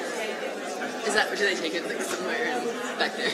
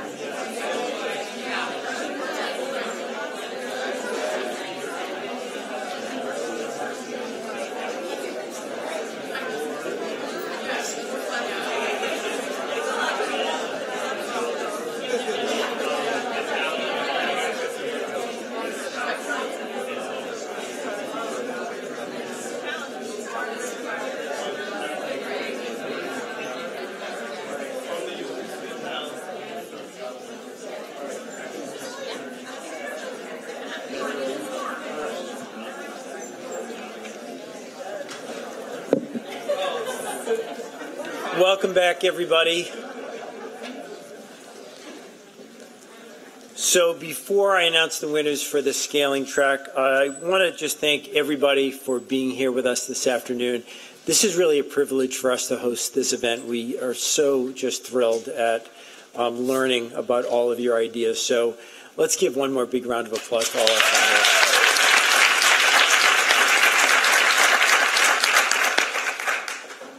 I want to thank Noni and Stephanie for making this part of the Zaentz initiative. This is really, I can't tell you what a highlight of the year this is for all of us, so thank you so much. A big thank you to our judges who managed to get all their questions in 3 minutes at a time, which required a lot of pre-work and a lot of coordination. You all were terrific, so thank you so much. And I want to thank one more time Emily, Megan, and Lizzie for making the whole afternoon go on time. You all did a great job, so thank you. You know, the innovative and collaborative solutions you saw today give us a lot of reasons for optimism for the future. That's one of the reasons why this challenge is important to us.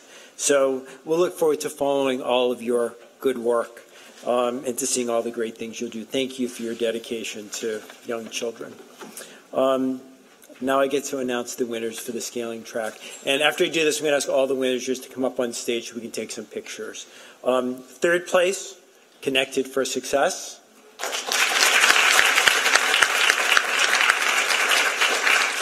Second place, Shared Services for Providers.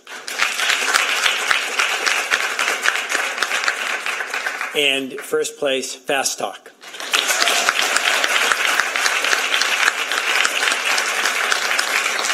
Thanks again to all of you for a great evening. We'll look forward to seeing you next year.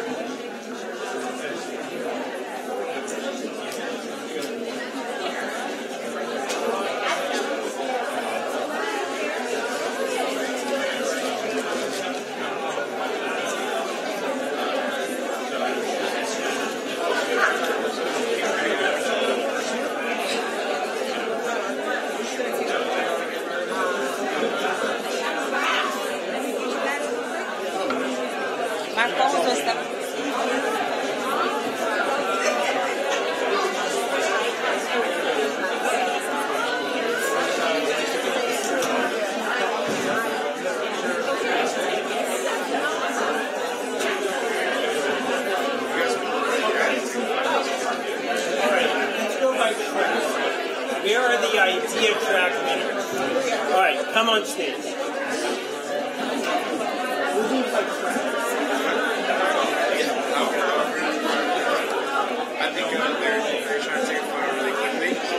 That's insane. But it's the same logo and everything.